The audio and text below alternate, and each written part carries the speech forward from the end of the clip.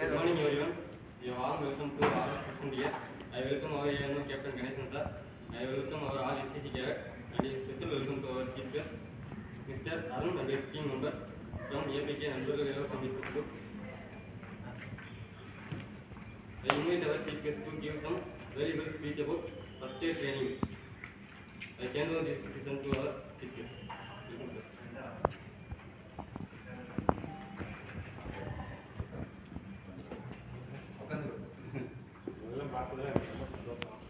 இவ்வளோ பசங்களோட பேசி எனக்கு பழக்கம் இல்லை. சார் வந்து என்னை கூப்பிட்டாரு, இந்த மாதிரி வாங்க சார் அப்படின்னு. கூப்பிடும்போது யோசனை பண்ணி என்னை கூப்பிட்டாரு, வரீங்களா வர மாட்டேங்க ஸ்டூடெண்ட்ஸுங்கிறப்ப சார் எல்லாம் ஒன்றும் கிடையாது, என்னால் முடிஞ்சதை வந்து நான் சொல்லிட்டேன். அதே அதனால முதல் நாள் வந்து ஒரு டீ ஷாப் வந்து என்னோட பேசுகிறேன் சார், அதனால் ஒன்றுமே இல்லை, நான் கண்டிப்பான முறையில் வந்து நான் என்னால் என்ன செய்ய முடியும். என்னன்னு கேட்டீங்கன்னா முதல் உதவினா உங்களுக்கு என்ன எல்லாருக்கும் என்ன தெரியும்? நீங்கள் ஒரு பிஇ வர்றதுக்கு முன்னாடியே படிக்கிறது முதல் உதவி தான் படிப்பீங்க. உங்களுக்கு தெரிஞ்சு எதாவது சொல்லுங்க. அடிபட்டோன்னு மறந்து இல்லை, முதல் உதவி சிபிஆர்னு சொல்லுவாங்க. முதல் உதவி சிபிஆர் கார்டியா அப்படின்னு சொல்லுவாங்க. இப்போ வந்து எமர்ஜென்சிங்கிறது வந்து எமர்ஜென்சிக்கு முதல் உதவி. ஒருத்தர் ரோட்டில் நடந்து போய்கிட்டு இருக்காங்கன்னா போய்கிட்டே இருக்கும்போது விழுந்துடுறாங்க. அவங்களுக்கு நம்ம முதல்ல என்ன இருக்குன்னு பார்க்குறோமா, சுவாசிக்கிறாங்க கூட இருக்காங்க நம்ம முதல்ல பார்க்கணும். பார்த்துட்டு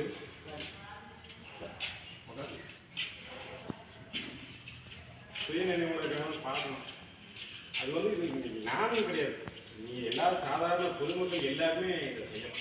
ஸ்டாஃப் தான் செய்யணும், டாக்டர் தான் செய்யணுங்கிறதுலாம் கிடையாது. அவங்க விழுந்துட்டாங்கன்னா நம்ம படிப்படியாக ஸ்டெப் பை ஸ்டெப்பாக சில விஷயங்கள் இருக்குது. இந்த சிபிஆர்ங்கிற முறையை மட்டும் நம்ம செஞ்சோம்னா 100க்கு 60 பேரை நம்ம காப்பாற்றலாம். 100க்கு 60 பேரை காப்பாற்றலாம். இப்போ ஒருத்தர் ரோட்டில் போய்கிட்டு இருக்கும்போது விழுந்துடுறாருன்னா முதல்ல நம்ம என்ன பார்க்கணும்னா, அவங்க வந்து எதனால கீழே விழுந்துருக்காங்க, ஒரு ஆக்சிடெண்ட்டா இல்லைன்னா ஷாக் அடிச்சிருக்கா, அந்த அதை முதல்ல நம்ம பார்த்துக்கிட்டு சுற்றுச்சூழல், அதாவது நம்ம அவங்க பக்கத்தில் போகலாமா, சுற்றி நம்மளுக்கு எதுவும் பார்த்துக்கிட்டு விழுந்துட்டாங்க. விழுந்து நம்ம என்ன செய்யறோம்னா, நம்ம முதல் இந்த ஷோல்டர் பார்த்தீங்களா, ஷோல்டர்லாம் தட்டணும். என்னாச்சு உங்களுக்கு, நீங்கள் ஏன் உங்கள் பேர் என்ன, ஹலோ எந்திரிங்க நம்ம சொல்லணும். இதெல்லாம் தட்டினாலே தெரிஞ்சிடும். தட்டினவுடனே தட்டினதும் மூச்சு இருக்கான்னு பார்க்கணும். ஃபஸ்ட்டு மூச்சில் சுயநினைவு இருக்கான்னு பார்க்கணும். இப்போ சுயநினைவு இருக்குன்னா கையை காலம் ஆட்டுவாங்க, அது எல்லாருக்குமே தெரியும். இப்போ மூச்சு இருக்கான்னு பார்க்க நம்ம என்ன செய்யணும்னா, அவங்க கழுத்தை லைட்டாக தூக்கி நம்ம காதில் வச்சு பார்த்தாலே அவங்க சுவாசிக்கிறாங்க இல்லைன்னு தெரிஞ்சுக்கணும். அவங்களுக்கு சுவாசிக்கிறாங்கன்னு தெரிஞ்சிருச்சுன்னா, சுயநினைவோட இருக்காங்கன்னு தெரிஞ்சிருச்சுன்னா நம்ம இந்த சிபிஆர் நம்ம பண்ணணுன்ற அவசியம் இல்லை. ரெண்டாவது என்ன செய்யறோம்னா, நம்ம ஆம்புலன்ஸுக்கு கால் பண்ணிடுறோம். அவங்க சுயநினைவு உள்ள மூச்சு விடுறதுனால நம்ம அந்த சிபிஆர் முறையை நம்ம பண்ணணும். சிபிஆர் முறைங்கிறது வந்து ஒரு நிமிஷத்துக்கு 100லேருந்து 120 டைம் அதுக்குள்ளே பண்ணலாம். அதை எப்படி பண்ணணும்னு கேட்டிங்கன்னா, இந்த கை இருக்கு பார்த்தீங்களா, இப்படி வச்சுக்கணும். வச்சுக்கிட்டு நெஞ்சுக்கு பார்த்தீங்களா இது கீழே, அதாவது இந்த கை எலுப்பை வந்து மடக்கக்கூடாது, நேராக இருக்கணும். இங்கே கீழே அமுக்கணும். அதை அமுக்கலைன்னா ஒரு நிமிஷத்துக்கு குறைஞ்சபட்சம் 100லேருந்து ஒரு 120க்குள்ளே அமுக்கலாம். அதை அமுக்கும் போது கை மடங்கவும் கூடாது, சரிங்களா? ஆனால் அந்த அமுங்குறப்ப ஒரு 2 இன்ச்சு நம்ம உடம்புக்குள்ள போகணும். இல்லைங்களா, நீங்கள் கம்மியாக அமுக்குனீங்கனாலும் இதாகாது. 2 இன்ச்சு அமுக்குனீங்கன்னாத்தான் அது ஃபங்க்ஷன் ஆகும். முடிஞ்ச வரைக்கும் அதாவது இந்த அமுக்கிறப்ப அது என்ன ஆகுதுன்னு கேட்டிங்கன்னா, அவங்களுக்கு ஒரு மயக்க நிலைமையிலையோ ஒரு சுவாசம் இருக்கிறப்ப வந்து அந்த நுரையீரலை வந்து அப்படி இழுப்பாங்க. இழுத்தது அந்த நுரையீரலை வந்து அந்த ஆக்சிஜன் அளவு கூட இருக்கும். நம்ம என்ன செய்யணும், அந்த நேரத்தில் வந்து ஃபங்க்ஷன் பண்ணுறப்ப அந்த நுரையீரலில் இருக்கிற ஆக்சிஜன் வந்து அந்த ஆக்சிஜன் வந்து இதே எடுத்துக்கணும். அந்த நரம்புகளில் ஃபுல்லாக ரத்த ஓட்டம் பாயுங்கிறப்ப அவங்க வந்து என்ன செய்கிறாங்க, ஆள் வந்து எந்திரிச்சிடுவாங்க. 100க்கு 60% எந்திரிச்சிடுவாங்க. அப்புறம் நம்ம ஆம்புலன்ஸை வர வச்சு நம்ம ஆம்புலன்ஸில் அனுப்பிச்சுட்டு அதே மாதிரி இந்த சிபிஆர் முறைங்கிறது வந்து என்ன கேட்டிங்கன்னா 1லேருந்து 2 வயசுக்குள்ளே இருக்கிறவங்களுக்கு வந்து பார்த்தீங்கன்னா இந்த விரல தான் அமுக்கணும். அது ஒரு 1.5 இன்ச்சு அப்படி வச்சுக்கிட்டு இப்படி அமுக்கணும். நான் சொல்கிறது 1லேருந்து 1.5 வயசு, அதாவது பிறந்த குழந்தையிலேருந்து ஒரு 1.5 வயசுக்குள்ள குழந்தைக்கு இந்த விரலை மட்டும் வச்சு சிபிஆர் முறை முறையில் அமுக்கணும்.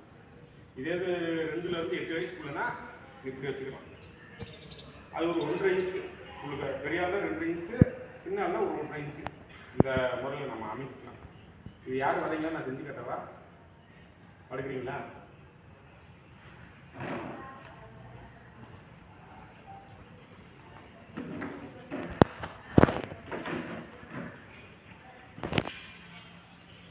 இந்த பக்கம்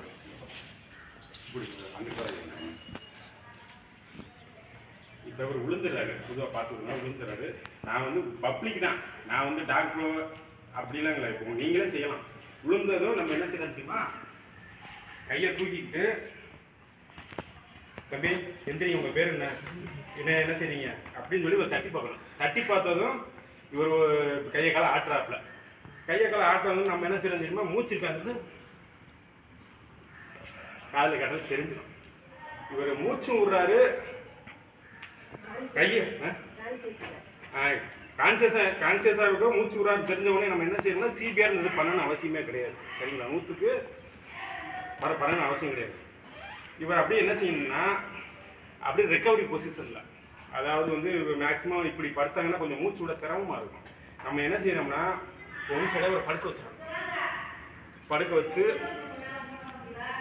இந்த வாய் கீழே வர மாதிரி வச்சிட்டோம்னா அந்த வாய் அந்த ஒரு மயக்கம் அடைஞ்ச நேரம் இந்த வாயிலேருந்து எச்சியிலேருந்து கொஞ்சம் வெளியே வந்துச்சுன்னா வெளியே வந்துடும். அவருக்கு சுவாசிக்கிறதுக்கு கொஞ்சம் ஈஸியாக இருக்கும். நீங்கள் ஆம்புலன்ஸை வர வச்சு இவரை ஏற்றி விடுறதுக்கு ஈஸியாக இருக்கும். இப்போ இவருக்கு வந்து இப்போ மூச்சு விடலை, கான்சியஸ் இல்லைன்னா அப்போ தான் நம்ம என்ன செய்யணும்னா அந்த இது பண்ணணும், சிபிஆர் இது பண்ணணும். இப்போ முடிஞ்ச வரைக்கும் இந்த வாயில் ஊதுறங்கிறதான் சொல்கிறாங்க. விழுந்துட்டாரு, பப்ளிக் யாருமே வாய் வச்சு ஊத மாட்டாங்க. ஏன்னா முடிஞ்ச வரைக்கும் தெரிஞ்ச சொந்தக்காரங்க அப்படின்னா நம்ம ஊதலாம். யோசிப்பாங்க, ஐயோ நம்ம வாயை வச்சு ஊதணுமா, அது ஒரு இதாக இருக்கும். நீங்கள் சிபிஆர் பண்ணீங்கன்னா வாயை வச்சு ஊதணுங்கிற அவசியமே கிடையாது. இந்த காய் இப்படி வச்சுக்கிறீங்களா, கரெக்டாக இந்த பொசிஷன் கீழே எல் சைஸ் மாதிரி வரும் வச்சுக்கிறீங்க. இந்த கை இப்படி வச்சுக்கிறீங்க.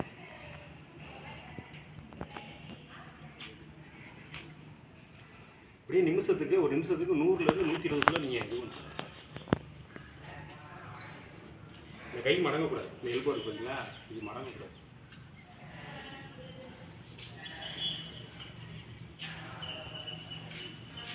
இந்த நுரையீரலில் வந்து இவங்க கடைசியாக மயக்கம் முட்டுறப்ப வந்து ஆக்சிஜன் இருக்குது. அந்த ஆக்சிஜன் வந்து நம்ம அமுக்கிறப்ப அப்படியே எங்கெங்கே இதாகணுமோ அங்கெல்லாம் ஆக்சிஜன் போகும். அந்த நரம்புகளில் ரத்த ஓட்டம் சீராகும். அப்படி சீராகிறப்ப ஆள் வந்து ஓரளவு நார்மல் ஆகிடும். இது ஏன்னு கேட்டிங்கன்னா ஆம்புலன்ஸ் வர தட்டிக்கு நம்ம செய்கிற முறையில் இதுதான். இது குழந்தையாக இருந்தாலும் சரி, நான் சொல்கிறது ஒரு 70 வயசு 80 வயசு 80 வயசு இருக்கிறவங்களுக்கு, 80 வயசு 60 வயசு இருக்கிறவங்களுக்கு ஒரு 2 இன்ச்சு உழுக போகணும். நீங்கள் ரொம்ப அமுக்குனீங்கன்னா ரொம்ப அமுக்கக்கூடாது. அமுக்கினீங்கன்னா எலும்புகளும் உழுக்க டேமேஜ் ஆகும், வேறு ஏதாவது இதாகும். சரிங்களா? இதே வந்து 8 வயசுன்னு சொல்லுவாங்க. 8 வயசுல இருந்தால் இப்படி லைட்டாக இந்த இதில் கூட அமுக்கலாம். ரொம்ப அமுக்க ஒரு குழந்தைங்க இருந்தால் அவங்க இதே 2 வயசுக்குள்ளேயே பிறந்த குழந்தைலேருந்து ஒரு 1 வயசுக்குள்ள குழந்தையா இருந்தால் இப்படி அமுக்கலாம். இப்படி அமுக்குனீங்கன்னா ஓரளவு இதான் சிபிஆர் முறை. இதை நீங்கள் செஞ்சு நீங்கள் ஆம்புலன்ஸுக்கு தகவல் சொன்னாலே போதும், முடிஞ்ச வரைக்கும் காப்பாற்றலாம். இப்போ இந்த பார்த்துருப்பீங்க, இந்த இது மிஷின் வச்சு செய்கிறதுனா தான் நம்ம அந்த சிவாஜி படத்தில் பார்த்துருப்பீங்களா? எவருக்கா நயன் பர்ஸ் மாதிரி இருக்கும், டீபாப்புலேட் இருப்பாங்க, அதை வச்சு இருப்பாங்க. அது நம்ம வண்டியில் வீட்டில் இருக்குது, அதை தூக்கி வைக்க முடியாதுங்கிறதுக்கு நான் கொண்டு வரல. சரிங்களா? இப்போ முடிஞ்ச வரைக்கும் நம்ம அது பண்ணோம்னா பண்ணலாம். அது பண்ணால் 100க்கு 80% ஆள் எந்திரிச்சு உட்காந்துடும். நம்ம அதெல்லாம் போய் தேடிக்கிட்டு இருக்க முடியாது. நம்ம ஊர் ஆஸ்பத்திரியெல்லாம் அது இருக்காங்கன்னு தெரியல. இருக்காது, மேக்ஸிமம் ஒரு பெரிய ஆஸ்பத்திரியில் தான் இருக்கும். நம்ம இதை செஞ்சாலே போதும். முடிஞ்ச வரைக்கும் ஒரு விபத்து உட்பட்டவங்கள நம்ம காப்பாற்றலாம். அதே மாதிரி நீங்களாம் ஸ்டூடெண்ட்ஸு, நீங்கள் வருங்காலத்தில் உங்கள் காலத்துக்கு எதிர்காலம் இருக்குது. முடிஞ்ச வரைக்கும் இந்த ட்ரிங்க்ஸ் பழக்கங்கள்லாம் இருந்தால் விட்டுருங்க. நான் பொதுவாக சொல்கிறேன். அதாவது நீ உங்களுக்காக ஏன்னா உங்களுக்கு என்ன வயசு எத்தனை ஆகும்? நல்லா 20 வயசு ஆகுமா, 21 வயசு ஆகுமா? என்ன நீங்களாம் நான் எவ்வளவோ பார்க்க வேண்டியிருக்கு. சரிங்களா? இப்போ இந்த ஆம்புலன்ஸ் சொல்லிட்டுருக்கே, நானும் கிட்டத்தட்ட டிப்ளமோ ஸ்டூடெண்ட் தான். படித்து முடிச்சுட்டு சும்மா தான் சுற்றினேன். அப்புறம் அப்பா லாரி வச்சுருக்கேன். அந்த லாரியை பார்த்துக்கிட்டு ஆக்டிங் போக வர. ஆனால் எங்கள் ஃபேமிலி எங்கள் அப்பா ஆரம்பத்துலேருந்து அவர் தான் ஆம்புலன்ஸ் வச்சு அப்போது முதல்ல ஆம்புலன்ஸ் சர்வீஸ் பண்ணது நம்ம தான். அப்படியே அவர் பண்ணதுக்கும் அப்படியே எங்கள் சித்தப்பா பண்ணுவோம். சித்தப்பாவுக்கு அப்புறம் இன்றைக்கி நான் பண்ணிக்கிட்டு இருக்கேன். ஆனால் இந்த ஆம்புலன்ஸ் வந்து எப்படின்னு கேட்டிங்கன்னா சும்மா பண்ண முடியாது. 4 நம்பர் வச்சுருக்கேன். நான் நைட்டு ஒரு 3 மணி நேரம் தூங்குறது கூட கஷ்டம். 3 மணி நேரம் தொடர்ச்சியாக தூங்குறது கூட கஷ்டம். ஏதாவது ஒரு ஃபோன் குசி கொடுக்குறாங்க, நான் தகவல் கொடுக்கணும். ஒரு ஆக்சிடென்ட்னாலும் ஒரு இதனால வண்டி பார்ட்டிக்காரங்களும் கிடைக்கணும், டிரைவரும் கிடைக்கணும், எல்லாருக்கும் தவிர சொல்லணும். அதாவது இந்த சரக்கு இருக்குல்ல, நான் பொதுவாக சரக்கு இருக்க மாட்டேன், எனக்கு அந்த பழக்க முடியாது. ஏன்னா அந்த தொழில் பண்ணனா நம்ம கரெக்டாக இருக்கணும். நம்ம கரெக்டாக இருந்தால் தான் இந்த தொழில் பண்ணுறதுக்கு இதாக முடியும். நானும் இருக்கிற ஒரு காலத்தில் எல்லாம் பண்ணிக்கிட்டு தான் இருந்தேன், இல்லைன்னு சொல்லலை. ஒரு கட்டத்தில் ஒரு ஆக்சிடென்ட் ஆகி கீழே விழுந்து எனக்கு காலில் பெரிய காயம். எனக்கு ஃப்ரெண்ட்ஸ் மத்தியில் கிட்டத்தட்ட எனக்கு ஏகப்பட்ட பேர் எனக்கு ஃப்ரெண்ட்ஸ்கள் இருக்காங்க. அன்றைக்கி கீழே விழுந்துட்டேன், ஆஸ்பத்திரிக்கு போய் அட்மிட் ஆகி எனக்கு யாருமே வரல. ஓப்பனாக சொல்கிறேன், யாருமே வரல. அன்றைக்கி தான் ஃப்ரெண்ட்ஷிப்புங்கிறது எனக்கு அன்றைக்கி தான் வந்திருந்தேன். என் வீட்டுக்காரம்மா கைக்குள்ள அப்புறம் வச்சுருக்கு, என்னை போய் மதுரையில் போய் அட்மிட் பண்ணிட்டாங்க. கால் வந்து பார்த்தீங்கன்னா என் வீட்டுக்காரம்மா மதுரையில் ஒர்க் பண்ணுறாங்க. என்ன சொல்கிறது, ராமநாதன் எங்கே ஒர்க் பண்ணாங்க. நான் வந்து மதுரையில் போய் தேவாசில் போய் அட்மிட் ஆகிட்டேன். காலில் வந்து ஆன்டிபயோட்டிக் நீங்கள் நம்ம லோக்கலில் ஒரு டாக்டரை போட்டுக்கிட்டேன். கால் ஃபுல்லாக சலங்கட்டிடுச்சு. என்ன காயம் தான் சலங்கட்டிடுச்சு.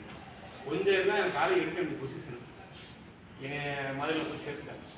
சேர்த்து என் வீட்டுக்காரங்க மட்டும்தான் அன்றைக்கி ரீச் கூட. அவங்க என்ன சொல்கிறாங்க, உடனே ஸ்கேன் பார்த்துட்டு உடனே ஆப்ரேஷன். இது முழுக்க எதனால் வந்துச்சு, இந்த புரியினால. அன்னைக்கு குடிக்கும்போது 10 பேர் 15 பேர் அது அன்னைக்கு பெரிய கேங்கு நினச்சிக்கிட்டு. அன்றைக்கி அவங்களாம் யாருமே வரல. நாங்கள் ஆஸ்பத்திரியில் போயிருந்தப்போ யாருமே வரல. அன்றைக்கி உடனே 1 லட்சம் கட்டுறேன். என் வீட்டுக்காரம்மா வழியில் என் வீட்டுக்காரங்க தான் எடுத்து பண்ணி 1 லட்ச ரூபாய் கட்டுறாங்க. காலுக்கு ஆப்ரேஷன் பண்ணுறேன். ஆப்ரேஷன் பண்ணி எனக்கு இங்கேருந்து கீழே கால் 3 லட்ச ரூபா எனக்கு கட்டுறேன். அது எப்போன்னு கேட்டிங்கன்னா 2019. சரிங்களா? அந்த 19 வரைக்குமே நானும் கொஞ்சம் ஃப்ரீ இல்லாமல் இருந்தேன். அப்புறம் எனக்கு பண்ணணும் வீட்டில் எனக்கு சத்தியம் பண்ணிட்டேன். நான் வாழ்க்கையில் வந்து பெருசாலாம் ஒன்றும் தியாகம் பண்ண போகிறது, சரக்கு அடிக்காமல் இருக்கேன் அப்படின்னு. அன்னைக்கு அடிக்காமல் இருந்தேன். இன்னைக்கு அந்த காலகட்டத்தில் கொரோனா காலகட்டத்திலாம் நாங்கள் ரொம்ப எதிர்பார்க்காத சர்வீஸ்லாம் பண்ணோம். நான் அந்த நேரத்தில் கஷ்டப்பட்டதை காட்டிலும் கொரோனா வந்துச்சு, நிறைய பேருக்கு உதவி பண்ணோம். அப்போலாம் எங்களுக்கு வண்டி நல்லா கொடுச்சு, ஓரளவு நல்ல நிலைமைக்கு ஓரளவு வந்தாச்சு. இன்னைக்கு வந்து இப்போ வரைக்கும் நான் சரக்கு அடிக்காமல் இருக்கேன். இன்னைக்கு அதில் வந்து பார்த்தீங்கன்னா எனக்கு ஒரு வண்டி வச்சுருக்கீங்க. அதாவது சரக்கு அடிச்சிங்கன்னா வாழ்க்கையை வந்து வேறு மாதிரி சொல்லுது. நீ என்னன்னாலும் தப்பு பண்ணுங்க, இது வந்து சரக்கு தண்ணி எதுவுமே விட்டுருங்க, அடிக்காமல் கூட நல்ல பழக்கத்தை மட்டும் எல்லாரும் பழகுங்க. இன்னைக்கு நல்ல பழக்கத்தை மட்டும் சரக்கு அடிக்காமல் இருந்தீங்கன்னா நம்ம சமுதாயத்தில் நம்ம நல்லது ஒன்று. இப்போ இன்னைக்கெல்லாம் நான் நீங்கள் கூப்பிட்டு வச்சு பேசுகிறீங்கன்னா எதனால காரணம்? யாருக்கு தெரியும், விபத்து நிறுத்தி பேசுகிறீங்க. அது சும்மா உள்ள மாதிரிலாம் எல்லாரையும் அப்படிலாம் சேர்க்கணும். குரூப்பை முதல்ல ஆரம்பிக்கிறப்ப என்ன செஞ்சேன்னா, இப்போ பருப்பு எடுத்து அறுப்போட நம்ம காலில் அதில் நிற்கிறோமா எதுவும் காலில் எடுத்து இப்போ எங்கே கற்றுக்கிட்டிங்கன்னா விருதுநகர் அல்லம்பட்டி முக்கியம். அந்த ரோட்டில் யார் யார் ரோட்டுக்கு மேலே இருக்காங்க, கடை வச்சுருக்கிறவங்க, அந்த ரோட்டில் ஒரு நாளைக்கு 100 டைம் ட்ராவல் பண்ணுறவங்க, அப்படியா ஒரு 20 பேர்த்த சேர்த்தேன். இங்கிட்ட இருந்து நம்ம ஆவியூர் வரைக்கும் கணக்கு பண்ணிக்கோங்க. ரோட்டுக்கு மேலே கடை வச்சுக்கிறவங்க, அந்த ரோட்டில் ஒரு நாளைக்கு அதிக டைம் போகிறவங்க வர்றவங்க, அதே மாதிரி இங்கிட்டு வரலட்சி வரைக்கும், அதே மாதிரி இங்கிட்டு இருந்து நம்ம எட்டையாபுரம் வரைக்கும். எட்டையாபுரமா? ஆமாம். இப்போ அது என்ன சார் முதல் என்ன சார் வரும், நாலக்கடை மேலே கடந்த வரைக்கும். அது போக போலீஸ் டிபார்ட்மெண்ட்டில் இருக்கிறவங்க, டாக்டர்ஸு, அப்புறம் யார் யார் இந்த டிரைவர்ஸ் நிறையா இருக்கிற சமூக நல ஆர்வலர்கள், இப்படியே ஒரு 700 பேரை சேர்த்து ஒரு குரூப் உருவாங்க, கஷ்டப்பட்டு உருவாக்குங்க. ஆனால் இப்போ ஒன்றும் அந்த குரூப்பில் ஒரு ஆக்சிடென்ட் வருதுன்னா இப்போ எல்லாம் ஆரம்பம் சேர்ந்துக்குவாங்க. லிங்க் அனுப்பிச்சுட்டா காலையில் பார்த்து தூங்கிட்டு இருப்பாங்க. ஒரு ஆக்சிடென்ட்னு சொல்லி ஒரு தகவல் ரத்தமாக கிடக்கும். ஐயே காலங்காலத்தில் இதை போய் பார்க்கணுமா அப்படின்னு சில பேர் விட்டாய் போகிறவங்களும் இருக்காங்க. இன்னைக்கு அவங்கள பேரெல்லாம் கலந்து வந்து இன்னைக்கு 2 வருஷத்தில் இந்த குரூப் வந்து நீங்கள் வெற்றிகரமாக போகணும். இன்னைக்கு எத்தனையோ உயிர்கள் விஜயராஜா கிடையாது, ஏகப்பட்ட உயிர்கள் காப்பாற்றிருக்கோம். அதே மாதிரி நீங்கள் சொல்கிற கிணறு நீங்கள் அருப்புக்கோட்டையிலேயே வந்து தரமான ஆம்புலன்ஸ் சர்வீஸ் பண்ணுறது அது நம்ம மட்டும்தான். ஆனால் இந்த குடிப்பழக்கம் இருந்தால் என்னால் செய்ய முடியுமா? என்னால் செய்ய முடியும். முடிஞ்ச வரைக்கும் நல்லது மட்டும் எல்லாரும் சொல்ல போங்க. பழக்கம் இருந்தாலே வாழ்க்கையை அழிச்சு. ஏன்னா நல்லா ஓட்டு சொல்லணும்னா என்ன சரக்கு அடிச்சாங்கன்னா நீங்கள் விட்டீங்கனாலும் பழைய எஃபெக்ட் இருக்கத்தான் செய்யும். அட்டாக் பண்ணுவோம் நிறையா இருக்குது. இந்த இதெல்லாம் பாம்பே மெடிக்கல்ஸ் ரமேஷ் உங்களுக்கு தெரியும்.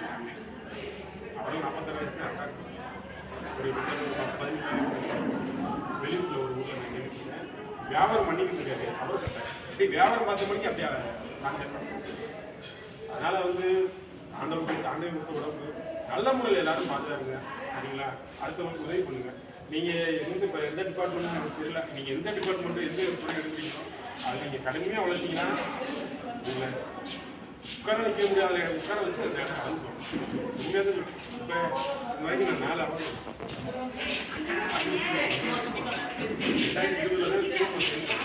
4 hours ஒரு போன மாதம் கமிஷன் 200 ஒதுக்கி போயிடுவாங்க. வேலையை வந்து அடிச்சு நல்லா தீவிரமாக 6 hours அதனால வந்து இப்போ நீங்கள் இன்னைக்கு கூப்பிட்டுருக்கீங்க. அடுத்த எப்படியோ மாதிரி சென்னையில் அடுத்த மாதம் எல்லாம் சொல்லியிருக்கேன். அதெல்லாம் வரைஞ்சது அப்படின்னு ஏன்னா காலகட்டத்தில் நாங்கள் செஞ்சதெல்லாம் நாங்கள் தெரியாமல் இருந்துச்சு. இன்னைக்கு இந்த என்ன வருதோ நம்ம செய்வதெல்லாம் நம்ம எல்லாம் வெளிப்படுத்த வேண்டும். அதனால் வெளிப்படுத்தினா தான் அந்த ஒரு இதுக்காக அதுக்காக நாங்கள் யாருக்கும் காசு வரைக்கும் பண்ணணும். இதெல்லாம் காசு வரைக்கும் பண்ணுறாங்க. அதை பண்ணுறீங்க. அதனால் யாருக்கும் அந்த வீட்டில் காசு வாங்க மாட்டோம். டெத்துனா காசு வாங்குவோம். இப்போ இது நானும் வச்சுக்கோங்க ஃப்ரீயாக போகலாம் வண்டி எடுத்து வரோம். இந்த பையன் வந்து இப்படி போகணும் பையன் இந்த வேலை பார்க்குறேன்னா அந்த பையன் டெத்துனா நாங்கள் காசு வாங்குவோம். அதுதான் நீங்கள் பேசிட்டு அதே மாதிரி வந்து உங்கள் இன்னொரு விஷயத்தையும் சொல்கிறேன். கிட்டத்தட்ட போன வருஷம் இந்த அக்கா இன்னொரு சிஸ்டர் ஒரு டாக்டர் கடந்த கொஞ்சம் தூத்துக்குடியிலேருந்து சென்னை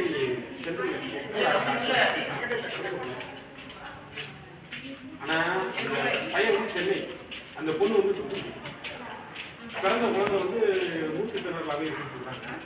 இப்போ அவங்க என்ன செய்யறாங்கன்னா சென்னைக்காரங்க பற்றி உங்களுக்கு தெரியும் அவசியமே இல்லை. இங்கே ஆம்புலன்ஸ் பேசுகிறாங்க. ஆம்புலன்ஸ்ல ரெட் ஆம்புலன்ஸில் பேசுகிறாங்க. ரெட் ஆம்புலன்ஸ்னா உங்களுக்கு தெரியும் இந்த ரெட் டாக்ஸி சொல்கிறாங்க. இந்த டாக்ஸியில் பேசுகிறாங்க. அவங்க 60,000 70,000 நான் போய் பிறந்த குழந்தை அப்படி எங்கேயும் சார் அடுப்புக்கோட்டை வந்து சென்னை அளவுக்கு அதுக்கு எல்லா இடத்துலையும் விசாரிச்சுட்டு கடைசியாக ஏன்ட்டு அந்த பொறுப்பை கொடுக்குறாரு. என்னுடைய ஃபேஸ்புக் ஐடியாலாம் ஃபாலோ பண்ணிட்டு அவர் அந்த இதை ஏன்ட்ட கொடுத்தாரு. ஏன்னா நீங்கள் தான் செக் பண்ணி இந்த அக்கா கூட வந்தாங்க டாக்டர் பண்ணி கொடுத்தோம். போகிற வரைக்கும் சாப்பிடவே இல்லை. நாங்களாவது மதுரையை கடந்து ஒரு ஹோட்டலில் சாப்பிட்டு வண்டி முப்பாட்டோம். வீட்டுக்காரங்களும் போய் சாப்பிட்றாங்க.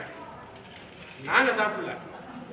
நாங்கள் சொன்னது ஒரே ஒரு விஷயம் தான். நாங்கள் என்னைக்கு போய் குழந்தைய போய் சேர்க்குறோமோ அப்போ தான் நாங்கள் சாப்பிடுவோம். குழந்தைய போய் சேர்த்தோம். கரெக்டாக 1170 கிலோமீட்டர் வந்து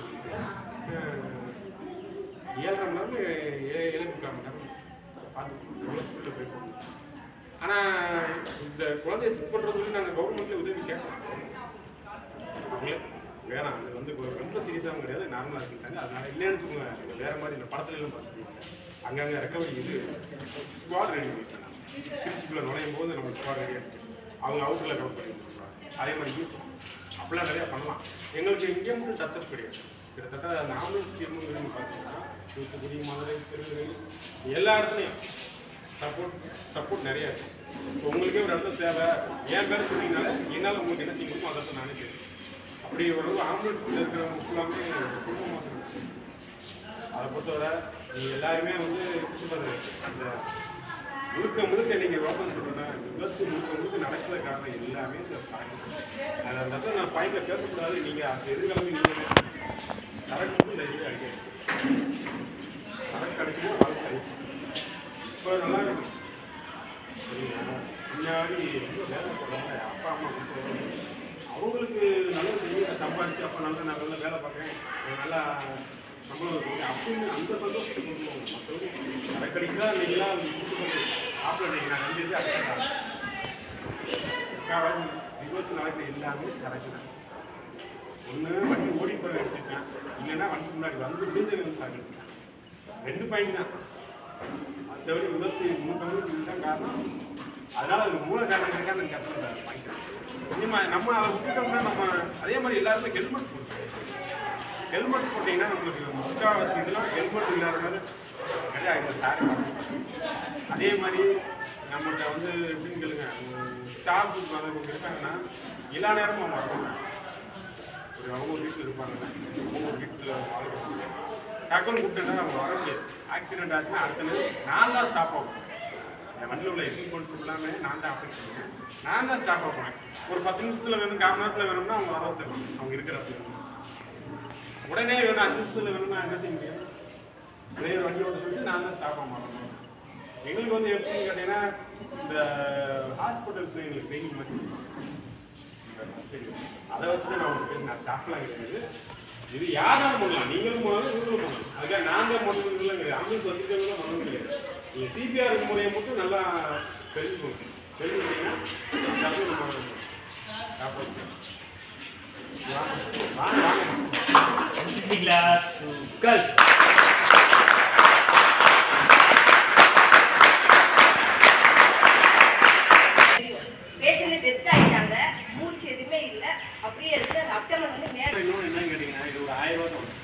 எல்லாருமே இந்த வீட்டில் வாங்கி வச்சுக்கணும். இது வந்து ஆக்சிஜன் அளவும் பார்த்தோம்னா பல்ஸ் பார்த்தோம் 1000 ரூபா தான். சரிங்களா? இன்னைக்கு ஒருத்தர் வீட்டில் வந்து திடீர்னு அவங்களுக்கு வச்சு பார்த்துக்கணும். என்ன மீட்டர்? Pulse oximeter. ஆக்சிஜன் அளவு அந்த பல்ஸ் எல்லா வீட்லையுமே வாங்கி வச்சுக்கோங்க. எல்லாம் வந்து அவசரம் 1000 ரூபா தான் வரும். நம்ம என்னென்ன செலவழிக்கிறோம் 1000 ரூபா தான் வரும். இதை நீங்கள் கையில் வச்சுட்டு ஆன் பண்ணினா தெரிஞ்சுங்க.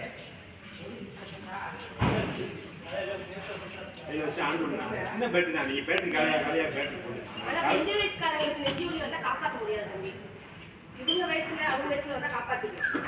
ஒரு 19 வயசு 20 வயசுல காப்பாற்ற வாய்ப்பு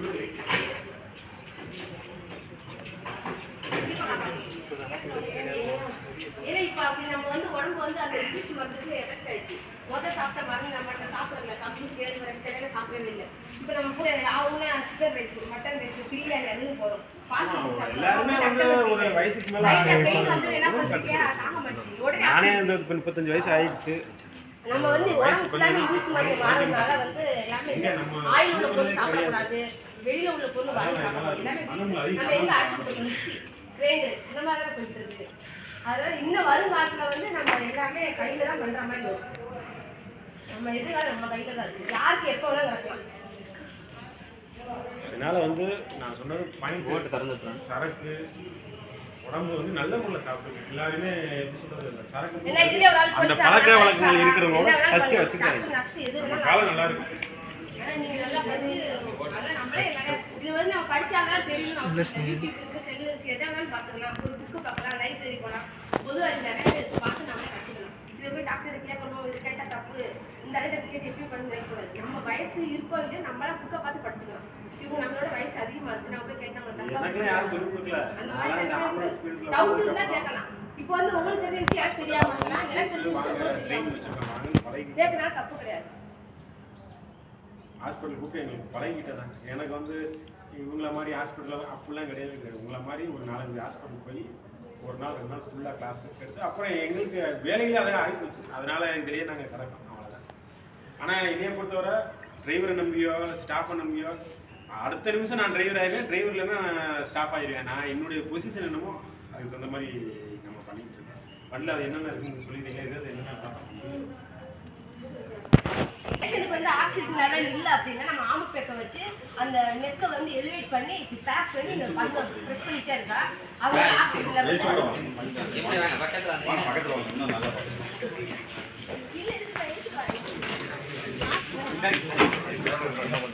பார்த்தீங்களா? இப்போ கீழே விழுந்து கிடக்குறாருன்னா இதை நம்ம வச்சு ஊத முடியாது. இதை வச்சுவாங்க, வச்சு இதை மேலே அமுக்கி விட்டு ஊதுவாங்க. இது அமுக்க அமுக்க அமுக்க அமுக்க அவங்களுக்கு ஆக்சிஜன் உள்ளுக்க போயிட்டு இருக்கலாம். அப்படியே நம்ம ஆம்புலன்ஸ் ஸ்ட்ரெச்சரில் ஏற்றி வந்துட்டு அவங்கள நம்ம இது பண்ணிடலாம். அவங்க பேசின உடனே பெட்டில் படுத்துக்கணும். அந்த இடத்துல அப்படியே ஃப்ளாட்டாக படுக்க வச்சு இந்த நெக்கை மட்டும் எலிவேட் பண்ணிட்டு நீங்கள் பேக் பண்ணிட்டு இருந்தால் மூச்சு நல்லா விட்டுருவாங்க. அப்போ வந்து பேஷண்ட்டுக்கு வந்து பல்ஸ் இருக்குது. அப்போ உடனே வந்து அந்த டயத்தில் என்ன பண்ணணும் உங்களுக்கு தெரியாது. உடனே ஆம்புலன்ஸ் ஃபோன் பண்ணி பக்கத்தில் எந்த ஹாஸ்பிட்டல் போகணுமோ சேவ் பண்ணி கொடுத்துருங்க. இதுதான் ஆம்பு பேக்கு பார்த்துக்கணும். ஆக்சிஜன் இல்லாத டயத்துல இதான் சப்போர்ட் பண்ணும். முழுக்க மைண்ட்ல வச்சுக்கோங்க. இப்போ அவங்க பேஷண்ட்க்கு ஆக்சிஜன் இல்ல, உடனே பேக் எடுத்துக்கணும். பேக் எடுத்து நீங்க பண்ணாலே பேஷண்ட் உசுறு. இதுவுமே பார்த்து வாங்கி வச்சுக்கோங்க வீட்டில். நல்ல இது வந்து 600 ரூபாய் என்னமோ தான். நீங்கள் வந்து அமேசான்லேயே ஆர்டர் பண்ணலாம். 600 ரூபா உங்கள் வீடு தேடியே வரும். இதை வச்சு ஆம்பு பேக். இதுவும் அந்த பல்ஸ் ஆக்சிமீட்டர் மட்டும் வாங்கி வச்சுங்க. இது ரெண்டும் தான் மெயின். சரிங்களா? ஒரு வீட்டில் முடியாமல் போச்சுன்னா அந்த மேலே இதை வச்சு நம்ம வாயு ஊதுன அவசியமே கிடையாது. இதை வச்சுக்கிட்டிங்கன்னா அமுக்குனாலே போதும். இதுதான் பல்ஸ் ஆக்சிமீட்டர். இப்போ நம்ம என்ன செய்யறோம், ஸ்ட்ரெச்சர் எடுத்து பேஷண்ட் நம்ம மேலே ஏற்றிடுறோம். மேலே ஏற்றினது என்ன செஞ்சிடறோம்னா அந்த மானிட்டரை கொண்டு வந்துடுறோம். அந்த மானிட்டர் பார்த்தீங்களா, அந்த மானிட்டர் வந்து நம்மளுடைய பல்ஸ் ரேட்டு, பிபி, எஸ்பிஓடி எல்லாமே. அந்த மானிட்டர் வந்து இந்த வேலையை நம்ம கையில் வச்சு காமிச்சோம் பார்த்தீங்களா, இந்த வேலை வந்து மானிட்டர் நம்ம செட் பண்ணுறோம். ஆக்சிஜன் அளவு, பல்ஸ் அளவு அதை நம்ம பார்த்துக்கலாம். இதில் அப்படியே எல்லாமே காட்டும். இப்போ என்ன செய்யறோம்னா அவங்க வாயில ஒரு சில பேர் தம்பி கூடயா வாங்க.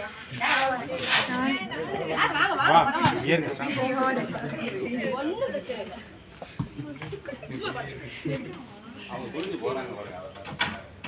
இது மேக்ஸிமம் எமர்ஜென்சி மட்டும் தான் ஓட்டுவோம்.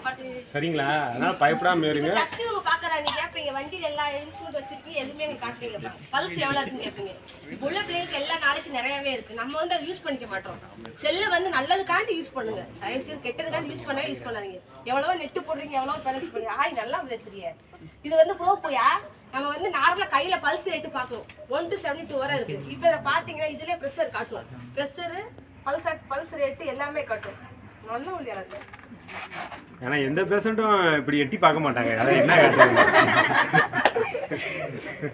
பல்ஸ் காட்டுற இடத்துல ப்ரெஷர் வந்து கட்டக்கூடாது. இந்த ரைட் கையில பல்ஸ் ரேட் பாக்குறீங்கன்னா லெஃப்ட் ஹேண்ட்ல தான் பிபி கப் கட்டணும். சரிங்களா?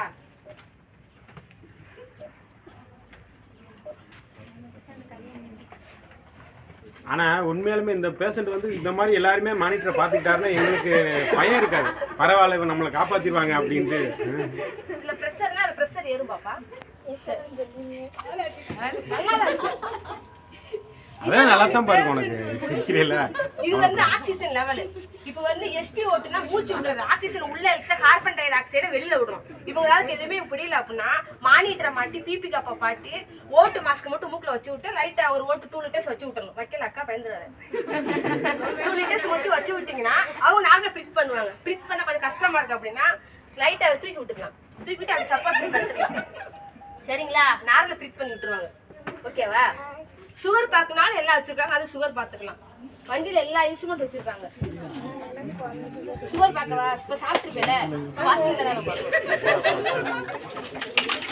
இது வந்து தெர்மாமீட்டர். ஃபீவர் இல்லையா என்னன்னு பாக்குறதுக்கு. இல்ல பொதுவா இதையுமே ஆர்டர் போட்டு வாங்கி வச்சுக்கோங்க. சரிங்களா? இது நீங்க வந்து நம்ம உடம்புல வந்து டெம்பரேச்சர் இருந்துட்டே இருக்கும். இருந்தா ஃபீவர் உள்ளவங்களுக்கு அந்த மாதிரி செக் பண்ணி பாத்துக்கலாம். இது நார்மலா பிபி கப். இது பாத்துக்கோங்க. இந்த இது எதுக்கு வச்சிருக்காங்கன்னா ஐவி ஃப்ளூயிட் போடுறோம்ல, ட்ரிப்பு பாட்டு பேசணும் சாப்பிடாம டயர்டா இருக்காங்க, கிட்டினஸா இருக்குன்னா நம்ம ஃப்ளூயிட் எடுத்து ஸ்டார்ட் பண்ணிக்கலாம். இது வந்து வெண்டி மாஸ்க். பேஷண்ட் ரொம்ப பாய்சன் சாப்பிட்டாங்க, அவங்களால மூச்சே விட முடியாது. அப்போ வந்து பாப்பாங்க மாட்டல, பாப்பா சிரிக்காத. வெண்டி மாஸ்க் நம்ம வந்து டீப்பு போட்டு இந்த பெயின் சர்க்யூட்டை மாட்டி விட்டு பண்றது. இதெல்லாம் வண்டியில இருக்கணும். இருந்தாதான் ஒரு டிரைவருக்கு, ஆம்புலன்ஸ் டிரைவருக்கு ஒரு மார்க்.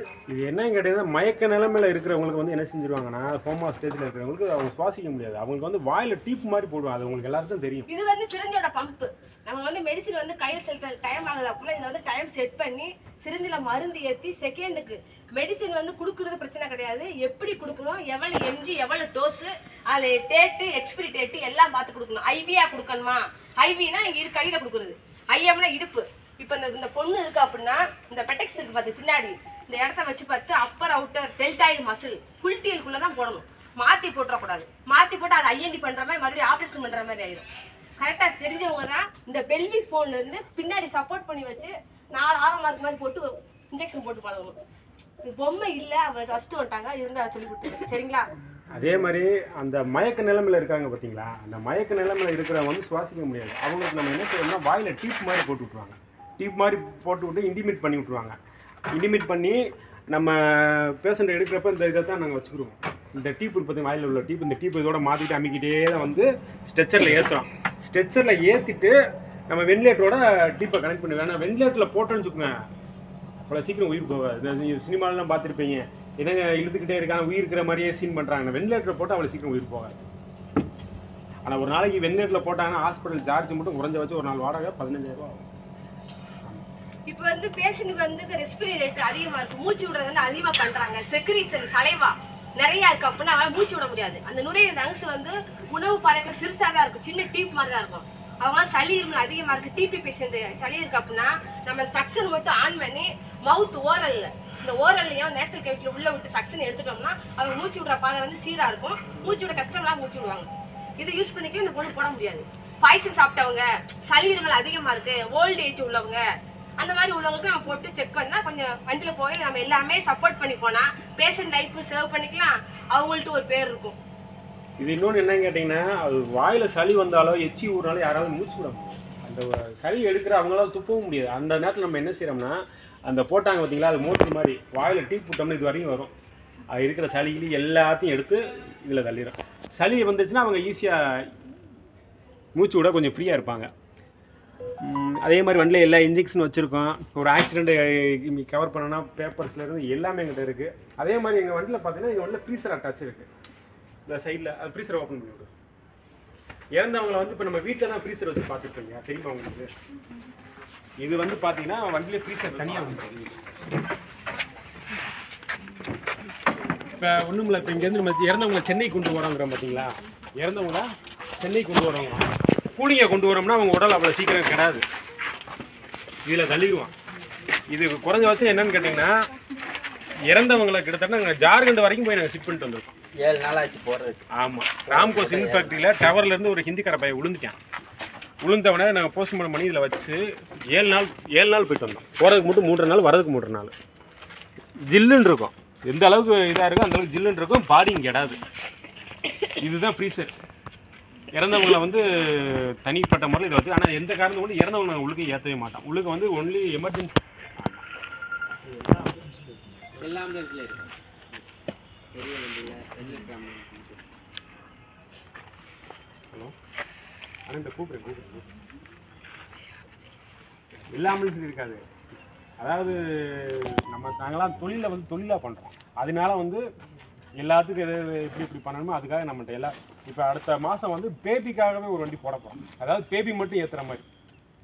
நான் என்னையை பொறுத்தவரை இந்த வயசானவங்களுக்கு சர்வீஸ் பண்ணலாம் பெரிய விஷயமே கிடையாது. இப்போ அந்த பேபி கேஸ்லாம் பார்த்தீங்கன்னா அற்போட சம்மந்தப்பட்ட கேஸே கிடையாது. தூத்துக்குடிலேருந்து ஷிஃப்ட் பண்ணோம். தூத்துக்குடிங்கிறது வந்து பெரிய ஏரியா, கடல் மாதிரி. இப்போ இங்கேருந்து என்னை கூப்பிட்றாங்கன்னா நம்ம தமிழ்நாடு அளவில் நம்ம சர்வீஸ் பண்ணணுங்கிறதுக்காக இப்போ நான் பேபிக்காகவே தனியாக வண்டி போட போகிறோம். அது கிட்டத்தட்ட ஜனவரி மாதம் தைப்பொங்கல் முடிஞ்சு அந்த வண்டி நாங்கள் ரன்னிங்கில் பார்ப்போம். இப்படி தனிப்பட்ட முறையில் 8 வண்டி எங்கிட்ட இருக்குது. ஆம்னி, ஈகோ, டவேரா நல்ல முறையில் பண்ணிக்கிட்டு இருக்கோம். இன்னும் ஆம்புலன்ஸ் ஃபீல்டில் பொறுத்த வரைக்கும் இன்னும் நம்ம நிறையா பேர்த்த காப்பாற்றணும். இன்னும் முடிஞ்ச வரைக்கும் எங்களால் என்ன இதில் என்ன பண்ண முடியுமோ அதை நோக்கி நாங்கள் போய்கிட்டு இருக்கோம். இதை சின்சியராக பண்ணுறனால என்னை ஒரு உசரத்தில் ஒரு தூக்கி வச்சு அழகு பார்த்துக்கிட்டு இருக்கோம். அதான் நான் என்ன, எந்த தொழிலாக இருந்தாலும் இன்ட்ரெஸ்ட்டோடு பண்ணுங்கள். நீங்கள் பண்ணிங்கன்னா உங்களை எங்கேயோ இல்லை ஏதோ ஒரு உயரத்தில் தூக்கி வச்சு அழகு பார்க்கணும். என் வீட்டுக்காரம்மா இன்றைக்கி நீங்கள் என்ன நினச்சிக்கோங்க, என் வீட்டுக்காரம்மா சூப்பர், அதெல்லாம் அவங்க எதுவுமே ஃபீல் பண்ண மாட்டாங்க. என்னையை பொறுத்தவரை நம்ம 4 பேருக்கு நல்லது பண்ணுறோமா அது நம்ம குடும்பத்துக்கு சரி, அந்த ஒரு இதில் தான் நம்ம பண்ணிக்கிட்டு இருக்கோம். எல்லோரும் நான் சொன்ன பாயிண்ட்டை வச்சு மெயினாக வச்சுக்கோங்க. இதுதான் சிபிஆர், அந்த சரக்கடிக்கு, இது எல்லாமே முழுக்க காரணம் அதுதான். நீங்கள் அதை மட்டும் அவாய்ட் பண்ணுவீங்க. நல்ல வழியில் நல்ல பழக்க வழக்கங்களில் செயல்படுங்க, நல்ல வழியில் போங்க. நல்லது சொன்னால் ஏற்றுக்கோங்க, ஏற்றுக்கிட்டு கெட்டதை விட்டுருங்க. அது அதே மாதிரி எந்த ஒரு விஷயத்துக்குமே ஆர்குமெண்ட் பண்ண வேணாம் அப்படின்னு அந்த இடத்த விட்டு நகண்டுக்கோங்க. நம்ம வீம்புக்கு ஆர்குமெண்ட் பண்ணிக்கிட்டோம்னா பேச்சுக்கள் வளரும். இதுதான் நம்மளுடைய. நீங்கள் ஒரு 30 வயசில் இருக்கிறத நான் சிம்பிளாகவே இப்பயே சொல்லிட்டேன். நான் அம்மா அப்பாவுக்கு பேர் வாங்கி கொடுங்க, நல்ல வழியில் பயணிங்க. சரி, உங்களுக்கு எனக்கு இவ்வளோ தூரம் சொன்னதுக்கு எல்லாருக்குமே எனக்கு சந்தோஷம். சரிங்களா? அது ஃபேஸ் மாஸ்க்கு பேபிக்கு ஃபேஸ் மாஸ்க் அது வந்து முகத்தோட சேர்த்து அப்படி அட்டாச் பண்ணிடுவோம்.